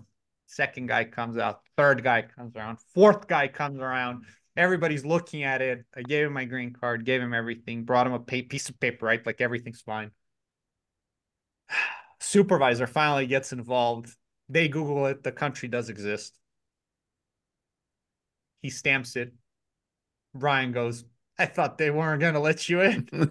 And I go, look, I think this might be the first situation they've ever encountered. The Serbian guy with American, right, like with a green card traveling to Honduras without a visa. This is like legitimately the first time they've ever seen it. Yeah. Right, right. And everybody just started laughing, and that was just great. And then the second time, I just showed up with my American passport. In the meantime, I got my citizenship. They just looked at it, whoop, in and out, 30 seconds. Very, very fun experience traveling to Honduras. I never heard of the country not exist one. That's a new one. I actually had, so this is a great, I was flying back from Costa Rica, and this was still, I need a COVID test before being admitted to the States. So they do the COVID test and the lady goes, this country doesn't exist. And I go, what about Yugoslavia? So to give you an idea, Yugoslavia has not existed since early 2000s. Yeah. True enough, lady finds Yugoslavia on their actual list, gives me the paperwork and signs it in Spanish, right? Like not Yugoslavia, Serbia, right? Like Right, right. the border guy now flying out of Costa Rica looks at it and he's like, "What the hell?" And I'm like, "Yeah, man, just let's not do this again." And he just started laughing. He's like, "Fine." And I'm like, "Look, I'm flying back to the States with everything. Like this should be fine." But that was funny. That country legitimately does not exist for 20 years at this Yeah, point. yeah, exactly. So that was a fun little experience there. Yeah, yeah, it was that's true. It's like it's funny because I don't know, we were having a conversation with my kids and they're in their 20s and they're talking about Sarajevo, Yugoslavia Olympics and they're like, "What's Yugoslavia?" Exactly. Yeah, yeah. I said, "Don't they teach world history anymore in school?" I'm like, "Come on." So, I've heard one thing that is extremely yeah. upset me to an extreme point. I was born in 1990. I heard one probably like late teens, but the kid referred to it the 90s as the late 1900s. Oh, I don't know about you guys, but that made me just a little bit upset. Yeah. And I'm like, you're not wrong, but yeah. also you're kind of not correct. Like Right. the late 1900s. Right, right. That was slightly infuriating. Oh wow. Oh wow. We were talking a little in the green room, Vlad, and you do have a couple of other things that project-wise you're working on as well. Oh yeah, there's a so during the summer I'll release that event only blend Hmm. for on the Connecticut version, which is a tweaked blend. There's only 1,000 of them, so they're going to be really limited, and they are going to be limited to in-person events. We might find one vendor that has an online presence that'll just make it available to their customers. But again, that's I'm not gonna. There's just not enough of them, and I do want to reward people that come out and invest the time, and we're gonna make some really really fun Yeah. events around that. And then we also have a plan in today's the 4th, right? So in about 6 weeks, to my knowledge, this is this is a world first. And if someone knows differently, like please let me know. I'd like to transparency reasons. I don't want to say something that's just not true. Right. We are going to do an event with a partnership with Bovida, really. I want to test out the uh, level, how humidity affects your perception. Right. So we're going to have 3 different humidity levels of the same cigar, and this is kind of geared to more experienced smokers, just because it is going to be um, a little more engaging and a little more daunting. We're going to take 3 cigars at those 3 different humidity levels and smoke them essentially side by side. Take all the data points, and then we'll reveal What? which cigar was at what humidity. I think it's a great educational experience. It'll be on May 17th at Humidor of Lisle in Lisle, Illinois. Right. So keep an eye out. We'll start promoting it, and we'll do a number of Yeah. these throughout the country. The idea is to gather enough data. I do like numbers, and while data can be manipulated, data doesn't lie, essentially. Yeah. Yeah. So I would like to uh, get these data points from about 300 to 500 people, where we can legitimately say this is how certain humidity affects the smoking experience in this very narrow case, right? So the same cigar, we're going to ensure that all of them are at the same humidity, because Bovida is going to use um, from their lab, right? Their research lab. They Right. are actually going to essentially guarantee that it is at what it says it is, because their humidity control is I Yeah. believe the variation is 0.1 or 0.1. So very, very, very small margin of error in terms of how precise it is. So Yeah. it's going to be really interesting, and I'm very, very excited about that. I've never done um, I know from personal experience and preference like what I enjoy, but this is going to be very, very nice and very targeted. Aside from that, I am bringing, and the person who gave me the name knows this, and he is going to get the first one of those. I'm going to add a cutter into our accessories, and that'll be an event only giveaway item. It's going to be called the Pocket Vlad. It's going to be a wine key and a cigar cutter. So Oh, nice. Oh, cool. um, it's something. It fits the brand, Yeah. and Yeah. it's a fun old take, and we're just gonna make a little joke out of it. So I think Yeah. I know where the first one is going. I should have him in a few weeks. That was a fun little experience. So that's some interesting stuff. And then like I mentioned, there's the virtual Somm that's you can find in the boxes. Hmm. Something that I am doing with cigar lounges that offer spirits, wine, or beer. I am doing a number of different pairing suggestions, and my initial idea was to do them just across the board, like the little hey, like this is what you should pair. Like these are the suggested pairings. And the more I dove into it, the more I listened to to people asking me for specific pairings to what they offer.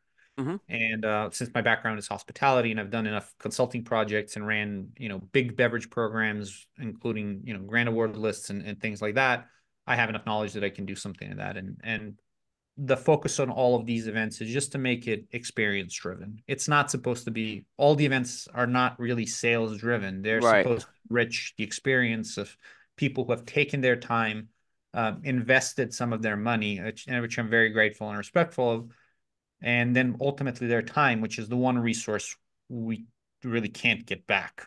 Yeah. I can, if someone doesn't like the cigar, I have no problem giving them another one, or even, I used to tell people, hey, if you don't like it, like I'll send you a check, but now we have Venmo, so I'll just Venmo you back if you really don't like it. But really, in that situation, I can't give them back time, so I got to make sure that the events are going to be enriching, and enriching experience, really. Yeah. No, I think these are great events, by the way. They're just like I like more experiential events. I think we used to have a lot of them years ago, and they've kind of gone away. So I'm kind of liking this approach a lot. I'm really curious on that Bovida one. That Me sounds too. yeah I yeah fully intend on yeah we're going to publish those the data points, right? We're going to share it with the industry and share it with everybody, really. yeah Uh, and I always go back to Mythbusters, right? Like, what's the difference between science and screwing around, how they put it, writing it down? yeah. And I'm like, yeah, that makes sense. So if we just write it down and put it in a format that's presentable, be like, hey, this is what you can expect. This is how it changes in this particular situation. And I fully recognize the um challenges of that approach, right? We are essentially taking an imperfect tool, which is our palate, and we're funneling it through a subjective experience, which is our perception of it, Right. which is colored in turn by what do we enjoy, what's our how rich and varied is our day-to-day diet, our experience, palate experience rather, our background, all kinds of different things. Like we can't really control them. I can't uh if I could, ideally I would like to clone 5 Aarons and 5 Williams and Right. 5 Vlads and like put all 5 of those in a room, 5 of each, and like, hey, let's run this 500 times. But that's Yeah. unrealistic. Yeah. So we're going to try and get the best data we can, present it, and hopefully it'll be a nice little talking point in New Orleans. That's great. Cool. That's great. All right. Aaron, any other things for Vlad before we kind of get into some of these other things here? No, I think just based on time, we should keep going. But I definitely want to chat more with Vlad at maybe New Orleans or something like that. Because Oh I'm yeah. always, about the whole flavor tasting things and all that kind of stuff, Yep. perception, all that stuff. So it's just an Yeah. interesting topic. It is a really, like I said, it is to me as well. Aaron's taught me it's all about flavor. You're talking about all about flavor, so it's really refreshing to have this type of conversation tonight too. Well, not to invite myself back, but if your downloads don't completely tank and this doesn't get shut down, I would like to come back and we can just do one that's not like brand specific. We can just dive into the whole like, hey, this is how you perceive things. We can make it more engaging. And again, if people even if you want to adjust the format a little bit and bring people in or just ask questions while we're on the live, I'd love to make it like an open Q&A after a little presentation. I'm happy to do that, again, provided I don't end up shutting this thing down. No, you won't. I think it's a great idea. Yeah. Yeah, we'd love it. No, we appreciate that. um Yeah. And then I like to do something. I don't know if you guys do any kinds of raffles, but I'll put together some nice little care packages for your listeners, and I'll let you guys choose however you want to raffle Yep. them off. I'll do 5 different packages, so just let me know whoever the unlucky people are. They get to interact with me, and I'll send Yeah. them some tickets. We could Yeah, do that'd that. be We could cool. make that. Yeah, we'll make that happen. So we'll talk about that for sure. Uh, Fantastic. yeah, awesome. Awesome. All right, so I got a few questions here. This is first of all, this is our FSG beef segment of the night. It's related to beef, the meat. So my Yes. first question before we go, are you a vegan or no? No. Okay, okay. So here's the question for you. You're in Las Vegas. What's your best steakhouse in Las Vegas to go to? That's that's a tough question. I'm gonna put it in 3 different segments. If you want to impress people and make it an experience, Peter Luger's is definitely one of those. Have you gone to one Uh, in New York yet? yes, Okay, I heard it's a little different in Vegas. It's not quite the same atmosphere, but the food is really good. it's the food is Yeah, exceptional, yeah, absolutely yeah, terrific. yeah, I've dined there 3 times, I think. yeah. Really, really good. Really phenomenal atmosphere, service, everything corresponds to the experience Yep. you had in New York. And the first time I went to the original, the one in Brooklyn, rather, Yep. um, next to Davidoff Brooklyn, was it was cash only. That was '09 or 2010, something like that. So that was a great experience for me, and I still remember it. They don't even want to give you a menu there. No, my mom, the German potatoes, right? Like the roasted potatoes. Oh My yeah. mom actually makes them, just Yeah. made them as we were kids growing up, Yeah. and I still make them Yeah. whenever I'm bored. It's basically a quick little snack. If you want something that doesn't break the bank, but it's really, really phenomenal, there's Cleaver, or its sister property, or I guess the original one, which is Herbs and Rye. Okay. Both phenomenal steakhouses, phenomenal cocktail programs, fantastic wine list. It doesn't break the bank because they have a happy hour, which is basically all the steaks are 50% off. Wow. So you can end up less than 100 bucks a head, honestly, with appetizer, cocktail, steak, and a great experience. So that would be my second choice. And then SW. I just love everything about the Wynn. Mhm. I think it's one of the greatest We went people there. watching spots in Vegas. Yeah. Yeah, we were there a couple years ago, Aaron and I. Yeah. Very, very, We very good. we didn't order the lobster though, Aaron and I. Yeah, But that but Or but, the but someone Wagyu. Or the or the Wagyu. Wagyu or the Wagyu. Yeah, it Yeah. was a gets a media little dinner tight. and someone went a little overboard. It wasn't us though. Um, I can kind of guess if it was a media dinner and someone was invited. I can kind of guess who it was. You probably could. Yeah. And by the way, if you ever just walking around the Wynn, the Overlook Lounge, or what is now called Overlook Lounge, which is called Parasol Up, is absolutely fantastic. I love enjoying a cigar there. Crushed velvet chairs, Yeah. like beautiful spot. And one of my favorite spots to enjoy a cigar on the Strip, not counting obviously cigar bars. Right. Right. Of course. Yeah. All right. So well, this is a little bit of a fun segment here. It's a little bit of a brain teaser. We call this the ties that bind. And this segment I want to mention is brought to you by our friends at Altadis USA. Elevate your humidor at Altus USA Cigars. Explore top-rated classics such as the H. Hilton Banker Day Trader, Trinidad Spiritu #1, Monte Cristo 1935 edition Diamante, and Aging Room Cuatro Nicaragua Sonata, all boasting a stellar 93 rating from Cigar Aficionado. Light up, relax, savor, and enjoy every puff of excellence. So, Vlad, I'm going to name three things, and basically the idea with this, you guys just tell me what they all have in common. Sometimes these questions are ridiculously easy, and I think they're hard. And the opposite way, sometimes I think they're ridiculously hard and people get them. So there's really no wrong answer, and I'll give you some hints along the way All with right. these with them. All right. So here are the three things. The first one is a wheel. So it's a wheel like on a car or something like that. Mhm. Or it could be a Ferris wheel or something like that. The second one is the Earth, as in planet Earth. And the third thing is a tornado. What do all three of those things have in common? They all rotate. Yes, they all Oh, rotate. Yep. There you got go. him. It's an easy See, one. the I Earth. was gonna say the first thing that came to mind, Twister. Yeah, Yeah. I tried to throw that one in because everything was round, and I figured everyone gets. So I threw the tornado one in there to see if Yeah. if I could do that. All right, no, like I said, I have to make these harder again, Aaron. I've been too late with these the last couple of weeks, so I'm gonna have to make these harder again. Like when I first started doing this, I was like no one was getting any of these, so then I made them a little easier. But now I'm gonna have to make them harder again. But okay, no, Yeah. good job. Oh, Yay. all right. So Vlad, I got to do a few more sponsor reads, and then I have Yeah, a of rapid course. fire thing, and that will wrap it up for you. So. Let me first mention JRE Tobacco. The authentic Corojo leaf is one of the most robust and flavorful tobacco leaves out there. During the golden age of cigars, Cuba, the leaf of choice to make some of the world's greatest cigars because it's one of the most challenging ones to cultivate. It fell out of favor by the 1990s. In the Jamastran Valley in Honduras, Julio Aroa took on the challenge of growing Corojo from the original seeds, and in 2000, he successfully reintroduced authentic Corojo back to the market. With over 50 years' experience in the tobacco business, from growing and curing tobacco to cigar production, the JRE Tobacco Farm has been able to continue to deliver products to market with authentic Corojo. Now with JRE Tobacco, Hunis and Huso brought their very own brand to market, and each contain the authentic Corojo leaf.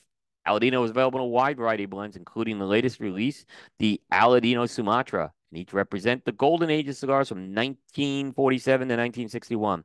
They're available at your local retailer. Be sure to ask for Jerry Tobacco, a legacy that is tasted in every drawer. I want to mention Corona Cigar Company. At Corona Cigar Company, they take pride in the fact that they're cigar fanatics just like you. That's why you'll find the best selection of the rarest and finest premium cigars available anywhere in the world. Plus, they have special limited edition cigars available exclusively to Corona Cigar Company from famous international cigar makers such as Padron, Davidoff, and Aganorsa Leaf. They have the best selection, best customer service, and money-saving discount cigar prices. But don't just take their word for it. Forbes magazine selected Corona Cigars best of the web. Corona Cigar was voted a top 5 internet cigar retailer by Smoke Magazine, and Cigar Aficionado wrote, Corona Cigar Company, the largest best stock cigar shops in America. You can place an order online at their website or visit one of Corona's 5 Central Florida cigar superstores and cigar bars and see for yourself why. So Corona Cigar Company is the ultimate cigar experience. And I want to mention again our friends at Cavalier Cigars. Cavalier Cigars, Cavalier Cigars, Smoke Gold, Stay Gold. Join the inner circle and follow Cavalier Cigars on Instagram at Cavalier_cigars and on Facebook at Cavalier Geneve Cigars. That's Geneve, Geneve.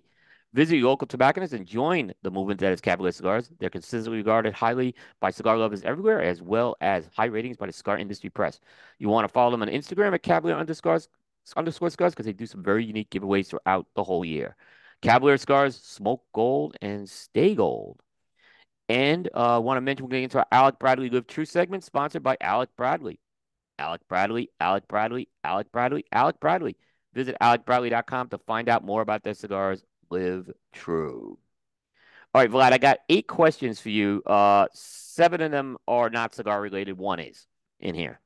So I try to do a couple that are unique to you, and there's a few that I do with guests from time to time. So here's the first question for you, Vlad. What's a dream car that you want to drive that you haven't driven? 1989 560 SL. Wow, you knew that one right Very away. specific, Got that yeah. one locked and loaded, one in the chamber ready. No, absolutely. So I really fell in love with this. If you like movies, so in the 1980s, there was a fantastic movie. It was a 360 SL, actually, in that one. Richard Gere playing an American Gigolo. Oh, yeah. Yeah. Also brought a fantastic designer to prominence, Armani, right? With Yep. the skinny ties and the whole look. So Yep. ever since then, I've never gotten a chance. I've ridden in one, but I've never driven one of the 560 SL. I can already picture it, right? Cream leather interior with a red paint outside, obviously, convertible version. So yeah, I got that one ready. All right. Nice. All right. What's a television show or movie that you would watch over and over again?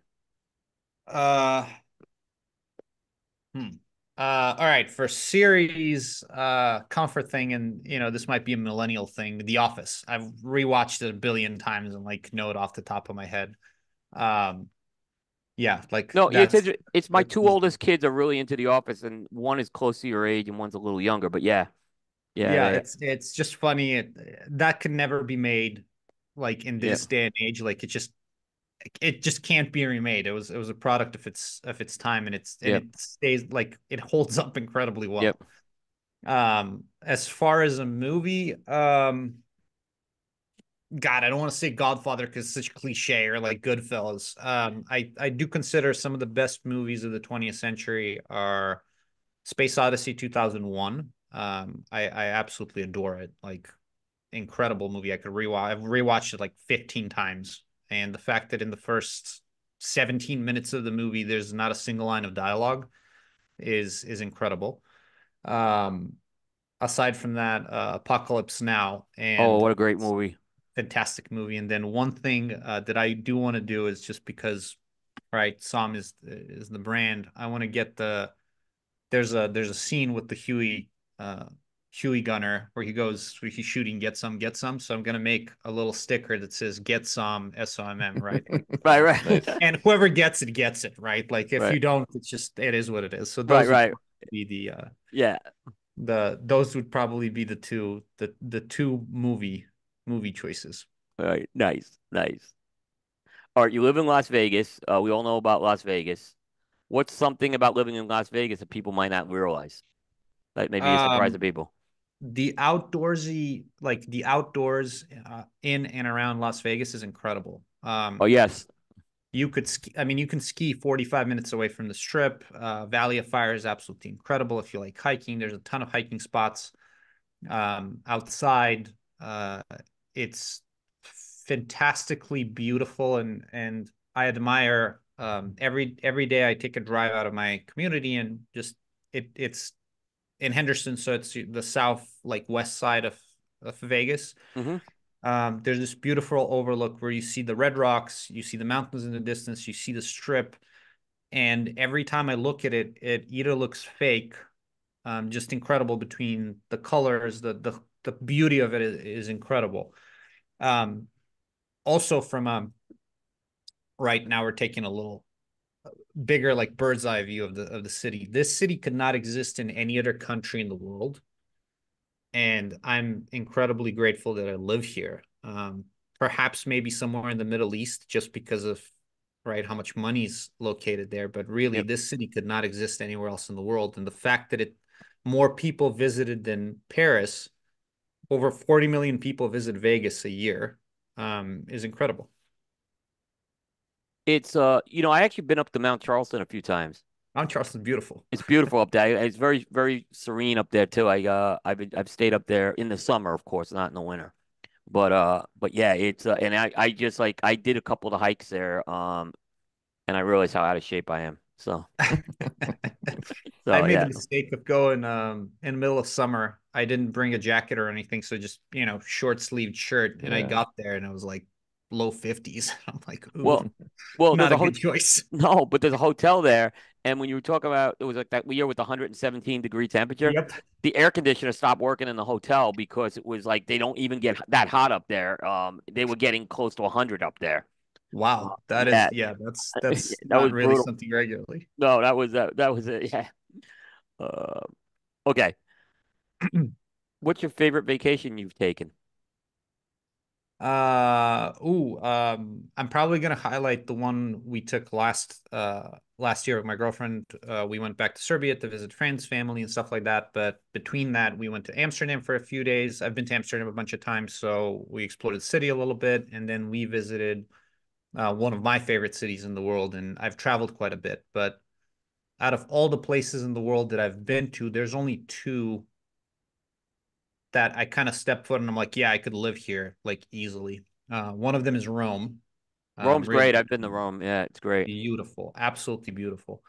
I've been to Rome in various stages of my life, from like a super broke student to a less broke cigar owner, and Yep. anywhere in between. So very, very historic, right? It truly is an eternal city, and I just like walking around. I don't like doing touristy stuff. Like I'll just, yeah, obviously, like let's go Fontana di Trevi, like let's check out all these other things, but like legitimately, I just liked walking around. And I think in those 4 or 5 days that we were there, we walked something like 70, 80 miles.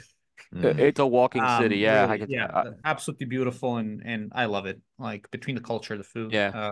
The other one is a little spot in Mexico called Playa del Carmen, which if you've never been, if you guys have ever experienced Santa Barbara, I think Santa Barbara except in Mexico, like the Okay. vibe. Um, Lots of expats, very, very, very beautiful, great food, beautiful sea slash beach. You have Cozumel right. Take a little ferry over. Very, very beautiful, and I could easily see myself, sitting on a beach eating tacos. And I've done that multiple times, but those would be my two top like choices. So good places. Good places. I heard Montenegro is a great vacation spot in the Balkans. Is that true? It is. I've lived there Yeah. for about 2.5 years.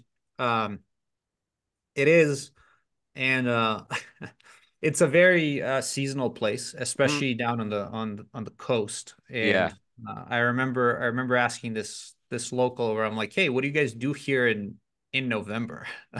And the answer was mostly get depressed. So I was kind of taken aback, and I'm like, what do you mean? So the first year I was there, it rained 27 days out of 30, and it was just miserable. but we did make the best of it. We did free breath diving, grabbed some wetsuits, went spear fishing, had fun, like, still went to the restaurant, like managed that, but it was just miserable having rain for like literally a full month, like nonstop. Oh boy. It is beautiful in the summer. The beaches in the sea in general are not as great. I think Croatia is better in that regard. Greece obviously blows it out of the water. But from a environment standpoint, like just the scenery, it's really, really beautiful. Very easy to traverse as well, because I think the whole coastline is something like 70, 80 miles, if that.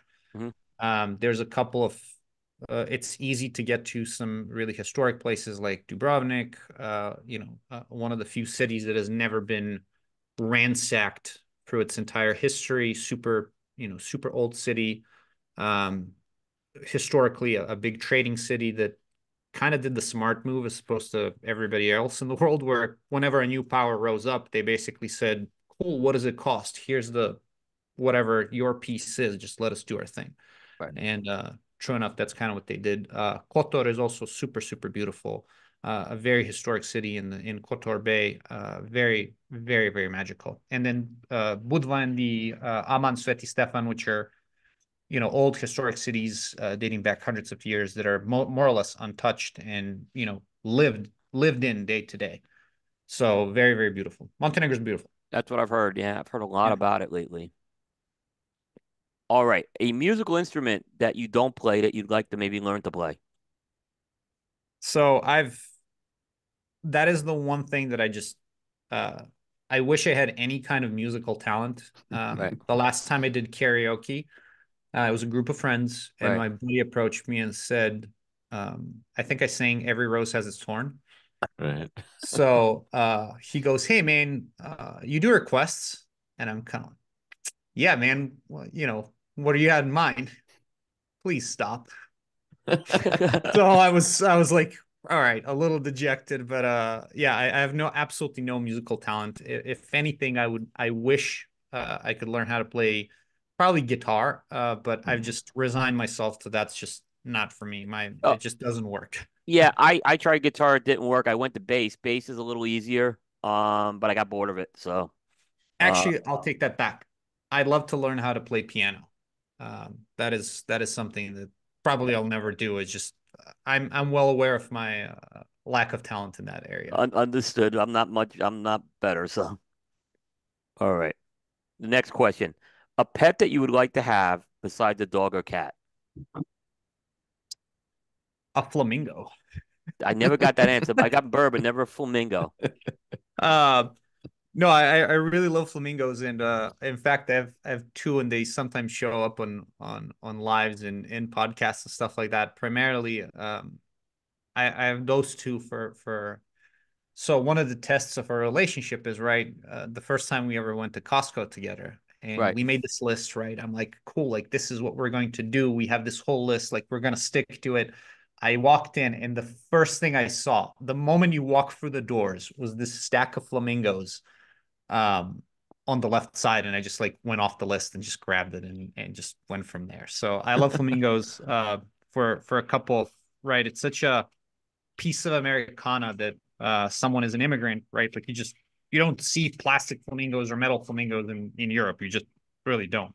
Yeah. Yeah. And then the birds themselves are incredibly interesting because they can live in some of the most inhospitable places in the world and just kind of chill. They're like, hey, this is like super toxic and acidic, but they're like, yeah, cool. We're just gonna sit here and enjoy.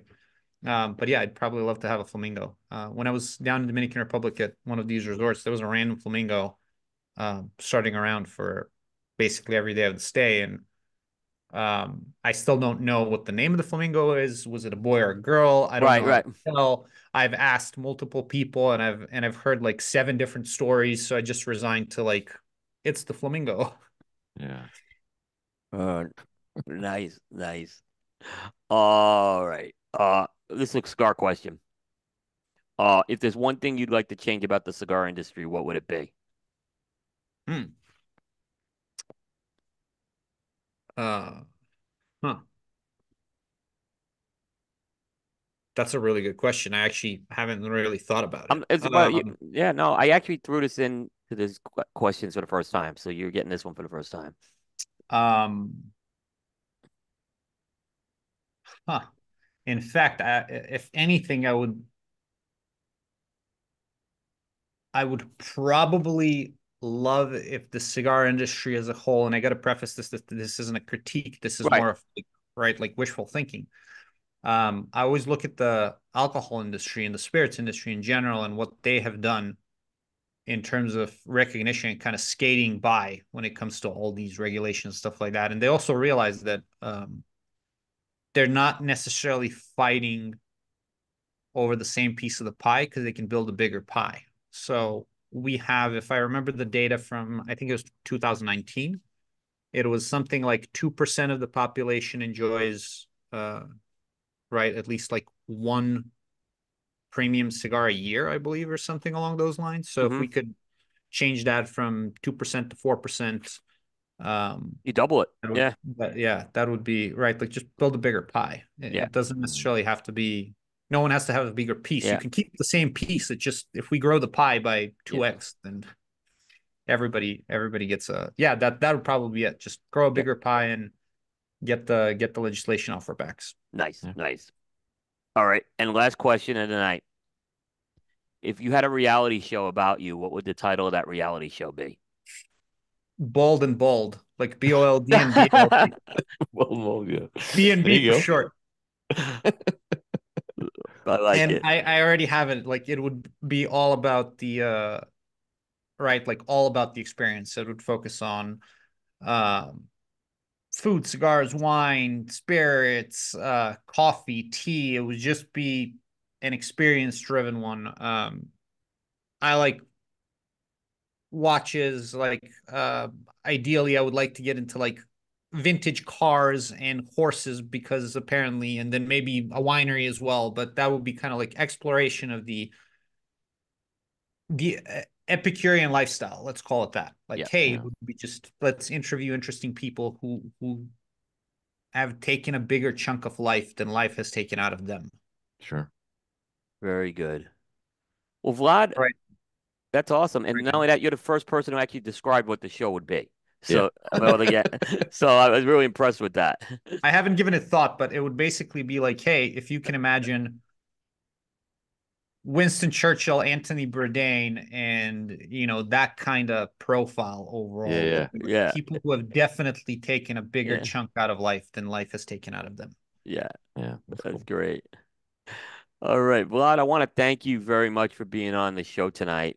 Really appreciate it. Great conversation. I do want to follow up with you on a follow-up show with that as well. So Yeah. Absolutely. Absolutely. yeah, I think it'll be a lot of I'm gonna give very myself a preliminary pat on the back for There you that. go. yeah. No, no. Hey, we appreciate. I mean, appreciate getting to know you. The friendship, and like I said, keep up the great work. I'm really happy to happy to get to know you and everything. So thank you. Likewise, thank you for the wonderful interview in the show, and thank you to the listeners for tuning in, and you know, yay, you guys will get to suffer through another one of these next time I'm back. Not So not at all. looking forward to it. Not at all. All right, Vlad, Uh, you take care. And by the way, Vlad was doing the show in the wind, and I didn't hear one bit of wind with that microphone. So, Yeah. yeah, and you didn't see it either. So great stuff. all right, Vlad, you take care, and we'll see you soon. Thank you guys. Looking All right. forward to it. Thanks for Thanks, having me. bud. Take care. All right, so that's Vlad Stojanov of Somm Cigars. Uh, so Aaron, Yes. we got one more segment. I'm gonna quiz you on what you thought of PCA. Okay. So we'll get your point of view because we did the show Monday night, so we're not gonna do a whole recap, but Right. I want to get your thoughts on a few things. But before we do that, we got to get into our This Day in Sports History, brought to you by Espinosa Cigars, makers of award-winning brands such as Knuckle Sandwich, 601, and what I just brain farted here. It's because I don't have the thing in front of me. Makers makers of Espinosa 601 and Knuckle Sandwich Cigars. There you go. Sorry, Hector. Smoke Espinosa every day and get into a Lazona state of mind. Boy, how did I brain fart on Espinosa? Oh, by the way, Now, Aaron, you won't be here next week. You have some Correct. travel. But we will have Eric Espinosa on next week. Perfect. So, I will have someone I think co-hosting. It's TBD. Okay. So yeah, you stay tuned. And next couple weeks we're around the 7 year anniversary, so we will do something you and I with the 7 year anniversary when you get back. So, Okay. Perfect. we won't forget about you with the 7 years. But Yeah. yeah, Eric Espinosa is scheduled for next week, so I think that's all confirmed right now. We'll do Good. a 9 o'clock start time with that one too. So, Okay. all right, Aaron. So here is the boy. How did I mess that one up? All right. So on this day, April 4th, 1997, Hmm. this stadium made its major league debut. I made its debut for Major League Baseball. Okay. What is that stadium? This is going to be post Olympics Turner Field. Is this correct? That is correct. That was the key word. Is it wasn't the stadium that made its debut. It made its debut. They retrofitted it for Right. yep. Yep. Yes. Have you been to were you ever to Turner Field? No, I've never been to Atlanta. You've never oh wow. Yeah. It was very interesting how they used to have an exhibit there that they showed the how they transformed the stadium, which was very interesting. Because it was like an open, like one end was open on it, right? Or Yeah. something like that. Because Yeah. it was for they do track and field in there and all that It stuff? was the main, yeah, it was the main Olympic Yeah. stadium that they built for the Olympics because they didn't Right. have really something that they can use Yeah. uh for that. They had the Georgia Dome, but that wasn't really conducive for like an Olympic stadium. So yeah, Yeah. so Okay. they did that. But yeah, it was and it's one of the shortest stadiums ever. Like that stadium only lasted about 20 years, and then they ended up moving obviously. Yeah, there's been some stadiums that felt to me like they didn't last very long. There's another stadium that the Alamo Dome seemed like it didn't have a long run either. And No, it I was supposed know. to be like this, like it was supposed to be like this structural like experimental thing that they did that was, and it just didn't seem like it lasted long. No, it didn't. It didn't at all. It's I like I said, but Atlanta, those two I think were 20 years and that's it. Yeah. That's Um that's short for a stadium. yeah, that is short. Usually it's a 35 to 40 year run they try to get out of a stadium. Yeah. Uh, so the vet was about 35 years. Mm. The old veteran stadium was about 35 years. And I guess another team Yeah. near you.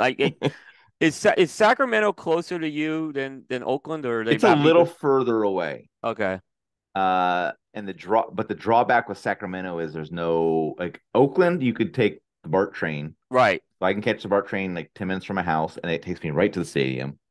You gotta have So I to don't have to drive it. drive if I didn't want to. But with Sacramento, it doesn't really work that way. And this stadium, look, this is a minor league ballpark that they're Yeah. going to. So, I mean, based on the number of fans they're pulling, it's still not going to fill it up. But yeah, it's going to be a much more intimate kind of. I'd be curious. I'm curious to go, just to see what it's like. Watching two major league teams in a minor league ballpark. I'm assuming it's going to be like similar like spring training kind of a That's what vibe. that's what I would say. I've been to a couple of AAA and AA stadiums. It's a very intimate experience. It may not be the worst thing in the world for the fans, believe it or not. Unless Well, you're yeah, unless you you're have a completely different fan base that's now going to have a major league team yeah, in their backyard, right? yeah. So I think they'll see a boost from it for sure. I've heard something even like the city of Sacramento went for it because they're maybe looking to see if they can audition for a team at some point. Yeah, I mean, California's losing a team, so Yeah, that you know that only, I mean, that's happened, recently with the Raiders, yeah, obviously. But Oakland's lost all their yeah, teams, so they lost the Raiders, they lost the A's, they lost the Warriors. So yeah, I don't know. yeah. No, I know. I didn't realize in Vegas this was the last weekend of the Tropicana when we were there, and I heard it Yes, on the news yeah. that it was closing. It closed on Tuesday, and it was um. Apparently, what I heard is they were getting $400 a night for rooms there. People wanted to go back there. Oh, really? For cent. It. I've actually stayed in the Tropicana. The casino is beautiful. The rooms were terrible. Is the Yeah. problem. That was always the problem with the Tropicana. But Yeah, the rooms were never up to standards, but the casino was really beautiful inside, actually. right. But yeah, apparently, I would have walked through it one more time. I haven't been there in about like 15 years. So, but I did. What was that? I didn't say anything. I heard, what was that? I don't know. Did you For hear a cl- something? I heard for a clip. Oh, no. I heard like someone else in here. It was weird. Okay. Mm. Yeah, that was weird. It's just me and you. I don't know if we're getting hacked or something. Yeah, that was weird. Yeah. So I meant to ask Vlad about that. I should have asked him about that too if he. Mm. But yeah. Yeah. I saw the rendering of the stadium and everything. It's gonna be tight from what I heard parking wise. Too. Like you're gonna have to Yeah, basically park other places in Vegas and take transportation down there. right. Yeah, I think you could take the monorail down to the MGM. Hmm. Uh, and there's a short monorail between like Mandalay Bay and the Excalibur is Okay. the other one. So we'll see. All right, so let me just read the last sponsor things. We'll get into that final segment here. So first, I want to mention J.C. Newman Cigar Company. Founded in 1895 by Julius Caesar Newman, J.C. Newman Cigar Company is the oldest family-owned premium cigar maker in America. For 4 generations and 127 years, J.C. Newman has been handcrafting many of the world's finest cigars. J.C. Newman is headquartered in an iconic 113-year-old cigar factory in the Ybor City National Historic Landmark District of Tampa, Florida. At this factory known as El Rojol, J.C. Newman does premium cigars by hand and hand-operated antique cigar machines, including the All-American cigar, the American, and the Angel Cuesta. The J.C. Newman Pensive Factory is the second largest in Nicaragua. It's where Brickhouse, Perla de Mar, El Baton, Quorum, and Yagua cigars are hand-rolled. J.C. Newman's Diamond Crown, Maximus, Julius Caesar, and Black Diamond cigars are handmade by Tabacalera A. Fuente in the Dominican Republic. With longtime partners, the Arturo Fuente family, the Newmans founded the Cigar Family Charitable Foundation, which supports low-income families in the Dominican Republic with education, healthcare, vocational training, and clean water. Visit jcnewman.com to learn more. And by Casa Cuevas Cigars. The Cuevas family has 5 generations of experience in cigar making. For many years, they have manufactured cigars for many industry leaders out of the Las Lavas factory in the Dominican Republic. Now, the Cuevas family has brought their very own brand to market with Casa Cuevas Cigars. You can try the Casa Cuevas line as well as the Cuevas Reserva line. And the latest release, the La Mandaria Oscuro. If they don't carry it, be sure to ask your local retailer for Casa Cuevas Cigars. Casa Cuevas Cigars, from our casa to yours. And we're going to get to our Dunbarton Tobacco and Trust Industry Deliberation segment, sponsored by Dunbarton Tobacco and Trust. There's no deliberation when it comes to Dunbarton's track record since launching in 2015. This has included 9 consecutive top 3 appearances on the Half Wheel Consensus, including #1 cigar of the year in 2020 with the Mi Querida Tricky Traca, and again in 2022 and 2023 with the Mi Querida Black. Visit DTC Cigars to find a purveyor that carries the brands of Dunbarton Tobacco and Trust. We didn't do this year the gathering at Steve's booth this year. Oh, you didn't do the Part of the wrap it up there? Yeah, but here was part of the reason why we didn't do it. One, we were hungry, but the other thing was Steve was doing the watch raffle. Yeah. So it was like Okay. packed. There was like no place to Yep. go this Yep. year to kind of do. So this is the first year we did not do we kind of met by the booth, but we just ended up going because Right. it was like everyone was trying to win that watch, and that was when the Yeah. drawing was. So Okay. we didn't get to do that this year. We were Um, really all hungry too. yeah. Uh, because it was a full day. So Aaron, what I wanted to do here is you did a great show on Monday night. Folks didn't check out Aaron's show. You did a great job at like really for a guy who wasn't at the show. You really had a pulse of what was going on the show. Yeah. Thank you. But I tried. It was more, me trying to collect information, so it was yeah, kind of a different way to look at it from what I normally view it. yeah. So I'm quizzing you tonight. I have some questions for you. Okay. I think you may have seen the questions, so there's no surprises here. And I want to kind of just get your thoughts of someone who kind of was on the sidelines. I know necessarily you were doing some other stuff, so maybe it wasn't like you were home sitting by, Right. but I'm sure you were interested in the happenings here. And I Yes. wanted to kind of get your opinion. I'm sure you made some judgment calls here. So, Right. all right. So my first question is, the PCA trade show has drama. Was there Yes. enough drama this year for you at the PCA trade show from what you heard? Yeah. I mean, so my kind of the way I was digesting information was kind of our internal chat that we Yep. normally have and hearing things kind of going on there. and then just kind of viewing things maybe from Facebook or browsing around some other Right. websites. So the only real drama I kind of got from it was the whole media early in, I'm not gonna say early entry. That's not the right term. The media entry just Yeah. was a problem, right? Yeah. So that was a big deal. Um, It was. It was. we've It run was. into that many times. It seems like like there's one year where it worked out, and then like it's been a problem every other time. So, but that just needs to be, I think, handled. I think the opening reception uh eats were uh I didn't kill the nachos as bad as how about the cigar guys did, by the right, way. right. Um, Like at least the guy was killing the nachos on Monday night. yeah. I don't know that I could say that I really saw that there was much more drama than that. Those Um, were probably the two big things. yeah, There were a couple of personnel things. I don't want to get into those too much, but right, they were okay. minor. And you really had to be in the know with that. Yeah, I didn't hear about any like Yeah. fights or near fights or anything like that. No, So, no, I yeah, didn't hear. okay. No one got fired. So that I know of. Right. So, I will say just I did write to the PCA. They did respond to me Hmm. on the whole media thing. So I think as far as I'm concerned, it's behind me, but it's kind of gonna be show me next year.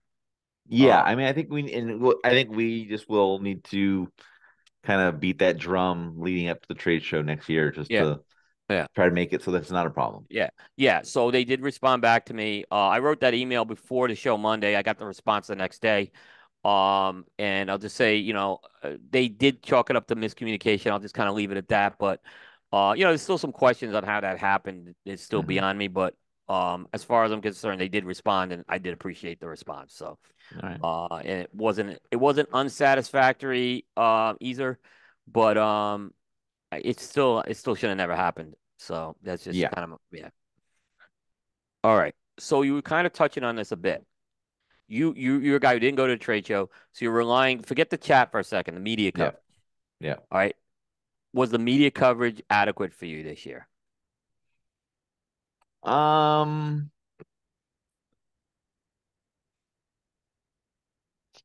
See, it's hard for me to like because I'm not normally consuming it, right? Right. But did you feel like I okay? didn't I see found a out what? ton of it. I didn't Yeah. see a ton of it beating me over the head. Um, I saw a lot more leading up to the show, obviously, because the people Yeah. that our targets are there, so they're not gonna be really, trying to reach people at that point. But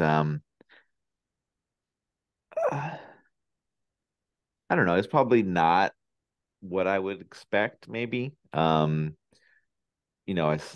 Just the traditional I'm smoking the cigar at this booth. I got this funny video. I'm That's doing kind this of yeah. interview. Um, yeah, it's not, I don't think I'm a good barometer of that Yeah. because that's not what I'm interested in, really. Right. Right. I mean, I thought considering the half wheel guys were kind of shorthanded, and I thought they did a decent, really good job actually. I will say that was a huge departure from their normal coverage. Yeah, it was a Um, huge departure, but I was satisfied with it. They still gave me plenty of information, and they seem like they didn't do as much wrapper binder filler this year. yeah, Um, I actually and like that though. I So like that too. for Yeah, me, yeah, yeah, it's like there's a lot of stuff that hasn't been covered. So yeah, yeah. yeah. It's interesting because like I get a little pushback from people saying you're not doing enough wrapper binder filler. Like I got, and I said, well, the company just weren't disclosing stuff this year. It was very, I mean, I could tell you CLE wasn't disclosing stuff. There's other booths that were very much in that boat. They were just keeping it Okay. close to the vest this year. So we just did what we could do basically. Yeah. Um, so all right, well, this will lead into the third question here. Was there something you heard about exhibited at the trade show that you would really like to have seen this year? Because you've seen Uh, some really stuff out there. um so I would have liked to have seen the Tatuaje hand rolled thing. It was So really good. not really a cigar thing. I would like to have seen It that. it was really. I would wonder if you would have got the tear in your eye in one scene. Okay, maybe. But Yeah. actually, but you would have. I think you would have appreciated it for sure. Yep. So Yeah. definitely, I like the style that they're doing for these. Yeah. And there's so many opportunities in the cigar industry because there's so many good stories. Um, that it, if it can continue, I think that would be great for the industry. Only problem is that I think the audience is kind of small for it because it's just the people that are into cigars. But Yeah. if you could somehow get it to like widen the viewer base, that'd be a really good thing. The the, Um, the Pete thing. Let me just say something on that. yeah. It had that. It had that ESPN 30 for 30 vibe to it. Okay. And the first hour was all about Pete's early life. So that's Got what it. was so unique about it. Which think you didn't know a lot of this stuff. Right. The JC one was really good, but we knew a lot of the stuff that went on with Sure. that. But this one I thought was the best one. I think you would have liked this one. Yeah. Okay. Yeah. Cool. Go on. I'm sorry. I didn't mean to cut you off there. Yeah, no problem. So yeah, definitely that. I think the rest of those pre-events and I'm okay with maybe not seeing them. I think you Um, would have liked the La Aurora one, Aaron. They were focusing a lot on flavor with that one. okay, then So maybe I yeah, think that one yeah, the Nick one was more of a history lesson, but the yeah, Manuel and Noah's actually was focusing a lot on flavor, which I thought was good with that. right. Okay, Yeah. cool. Um, I think I would like to have seen the Drew Estate booth because I heard that was pretty interesting. Yeah. Um, and the Placencia booth, just kind of see what the layout looks like because they're talking about this modular booth that they can use in different places. So I'm just kind of curious Yeah. from a design standpoint what that would look like. Um, and then I think just kind of based on the cigars that I knew about prior, kind of checking those out because you had us submit like our top 5 Yeah. impact cigars and stuff like that. So those would all be things that I wanted to check out. Yeah. Yeah, I mean every year there's cigars I'm excited about that I want to go check out. So it's not like I'm Yeah. ever going into the trade show be like, well, there's nothing here I really want to see, but I'm gonna go anyway and just see what happens. That's Yeah. not the case. There's always cigars um that I have an interest in, just to see kind of how they play out, see what because and then you go to the show and then you hear buzz as people smoke stuff, and then you'll get, it may be not a cigar that you were like high on going in, but people are saying, hey, you got to go check this out, or there's this Yeah. brand that you got to go check this brand out.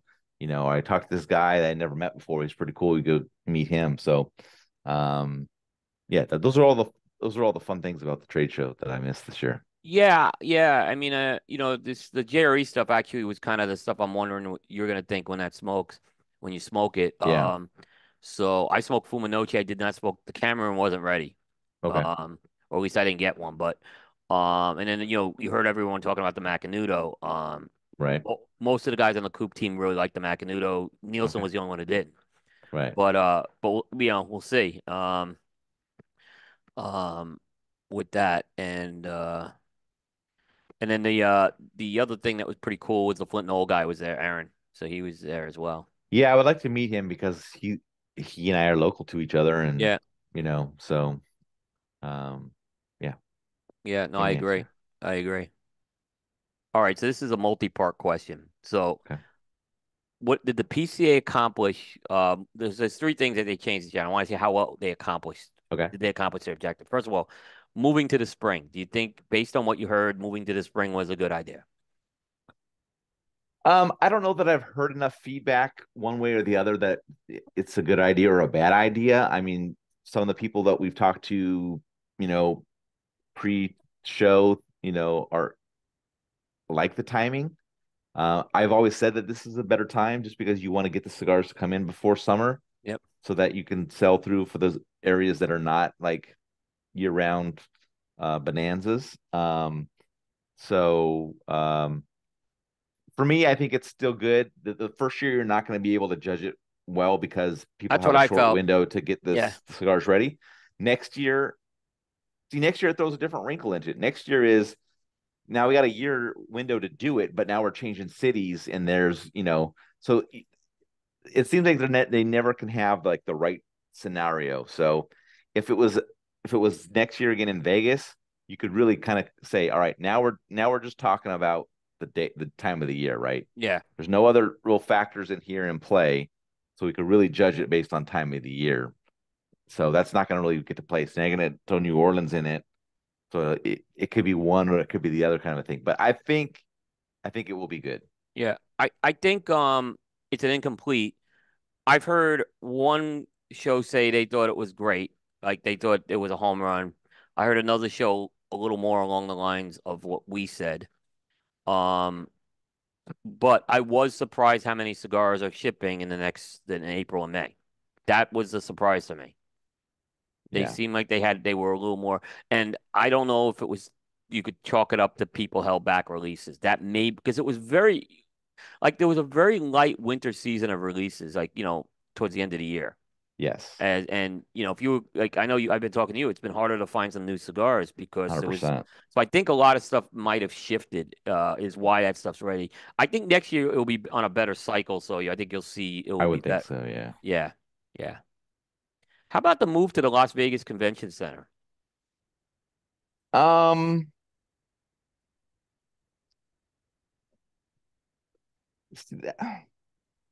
the convention itself, I don't think matters where the location is. Like the function of the trade show floor, it's Uh-huh. all the things that are around it. Right, and I that's mean, all for include the for other things me, around it. Yeah, because we talked to Steve and we talked to Mike on the show Monday, and they're talking about how the ins and outs of like setup and tear down stuff like that. That there may be a difference there, but that's not really stuff that's kind of on our radar.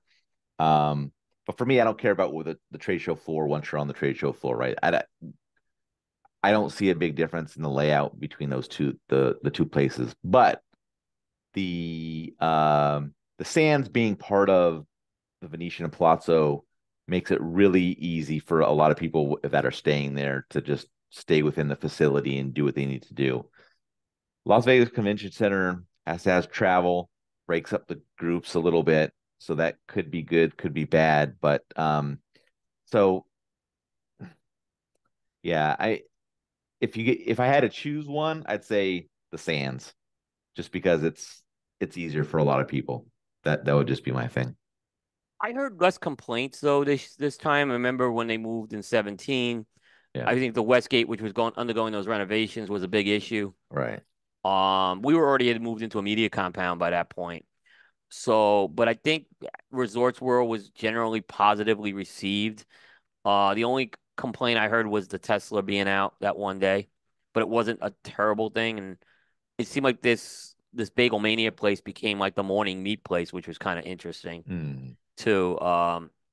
So, but yeah, it wasn't quite as bad as 17 when it was just massive. And then that's the year they had the norovirus too, if you and the yes. fire and all that. The fire was the year after. The fire was the year after. The fire was 18. The Yeah. norovirus I think was 17. Yeah. So, Yeah. but there was no catastrophe that I saw this year with that. And then here's the last one. There was the one I'm most curious. What's your thoughts? What do you feel about the elimination of the half day? Um, I like the half day. Yeah, but Just because it, did the show accomplish what you think? Yeah, with it. yeah. I think that they probably did. Um, because I don't think that I don't think there's enough attendance to warrant that fourth day, that half day, right? No, they had to get rid of it. I think, yeah, we Yeah, I agree. think now there's a lot of stuff behind that. If they're breaking down, can they get what they need to get done that evening, or does it bleed over to the next day? Yeah. Like, are they actually like saving themselves money by eliminating the half day? So if they are, then sure, it's a good deal. Um, but I think what we may be seeing is that this is really a 2-day show in regards to the retailers. Um, I've always that they, felt they'll that. Yeah. they'll have to argue that, to see is that true or not true. I know because people like Jay said, he was using as much time as he had allotted to him to be able to do business, which I can completely understand that. I mean, us on the media side, we love that extra half day because we have that Right. fourth day. The floor is dead. We get all the access to people that we want that are still there, all that kind of stuff. So I'm sure there are people that use every minute they have available to them. But then you have, as we see the attendance trail off after day two, clearly there's there's a decent amount of people that are only using the 2 days. So there's gonna, it'll I think it'll continue to go, but you'd have to see what it would look like if the dates were changed where it wasn't crossing a weekend, right? Yeah. If they were all weekdays, what does it look like then? Do people have more flexibility to stay all 3 days because maybe the week, you'd have to see how it goes. Yeah, I think you're right. I think well, the last day, I think we talked about this Monday.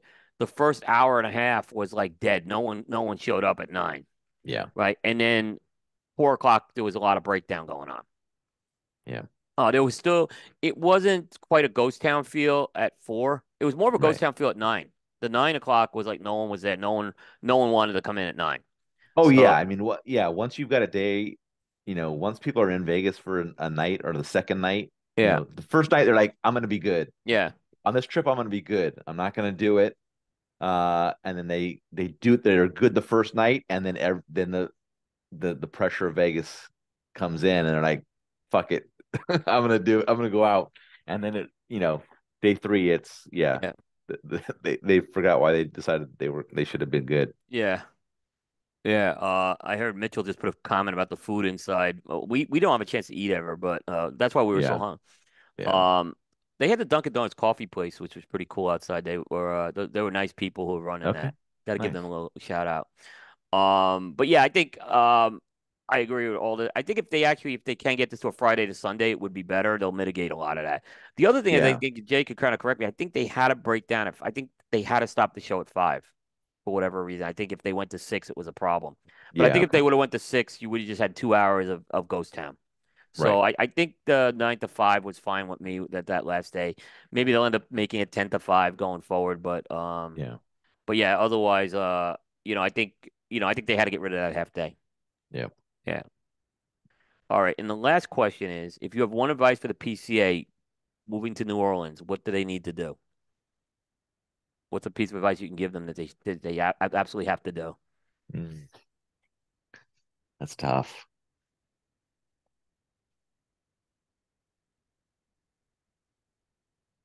See, I don't know. I don't know that there's anything that they have to do. Um, I think they got to the figure the central location out at Yeah, night. I mean That's going to be but if they, yeah, yeah, I mean for a city that's so anti-smoking, yes. But I just think there's so many variables that could make it so it doesn't work. yep, 'Cause you don't, I mean, you're not going to find, at least my understanding, you're not going to find a place like they had at Resorts World where you're going to be able to sit around and smoke and drink, right? yeah, So people aren't going to find this hidden gem somewhere, I wouldn't think. And the cigar shops there aren't really big enough to host something that's of decent size.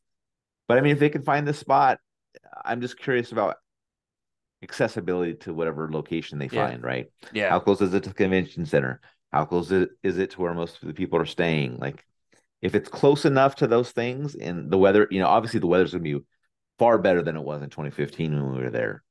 Um, well, as long as it's not like raining or yeah. hurricaning or That's whatever. the only thing I'm a little concerned is New Orleans could get rainy at night. That may be Yeah. the only drawback of having a house this year. Yeah, So but I mean, some, if they've got if they've got tents or whatever is going on, then that's going to be not yeah, be as big a deal because you could have tents, but if it's 90-90, nobody's having a good time. yeah, So yeah, exactly. So we'll see. Yeah, I think I like that place we went to Hemingway's. It was a little out of the way though, was the only problem.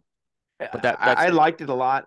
It did get really smoky in there, but we had a good group yeah, that was there. yeah, It was kind of right down there yeah, by Bourbon Street and stuff like that. So yeah. that was nice. It was a cab Um, ride, but it was not bad. yeah, That seemed like where people were congregating at night. yeah, As far as cigar places went. yeah, That and Don Lienzo, those were the two. But we didn't go to Don Lienzo. We went to Hemingway's, and I thought that place was pretty good. yeah, yeah. Um, and I think we'll have like when we figure out compounds, we're gonna have to make sure we have covered patio. I think that's gonna be the one thing we're gonna have to leave. Right. Yeah. So, all right, that's all I got, Aaron. That was a good All job with right. it. Sounds good. So, yeah, next week, stay tuned. Eric Espinosa, Aaron, I know you're traveling next week. Safe Yep. travels. Thank you. You'll be missed. But we'll be thinking of you in spirit as always. Um, and Monday night we have another jukebox show. Dave Burke's come up with another cool concept. You know that Leave a cigar that had the QR code? Yep. We're Yep. gonna be doing a take of that on different Okay. cigars, building playlists with that. So, Got it. Okay. as much as I hate QR codes, I actually had fun doing this one. So stay Yeah. tuned on that one as well. And stay tuned for Coop. We're starting to roll the Coop content out. So Yeah. Yeah. some of the Coop. We've had a lot of challenges on the Coop team the last week and a half. So Right. everyone's had their challenges, but we're getting it out. So, but we're starting to roll it out. So we have a ton of shit. So. Yeah. I know you guys have contributed some stuff for us too. John had a lot of pictures. We thank you as Right. well. Yep. John was an honorary member, but he was developing pallets, representing Yeah. you guys very well. Very nice. All right. Anyway, that's gonna wrap up Primetime episode 301 into the annals of history for this Thursday, April 4th. Now Friday, April 5th on the East Coast. We'll catch everybody next time. Take care, everybody. See you guys.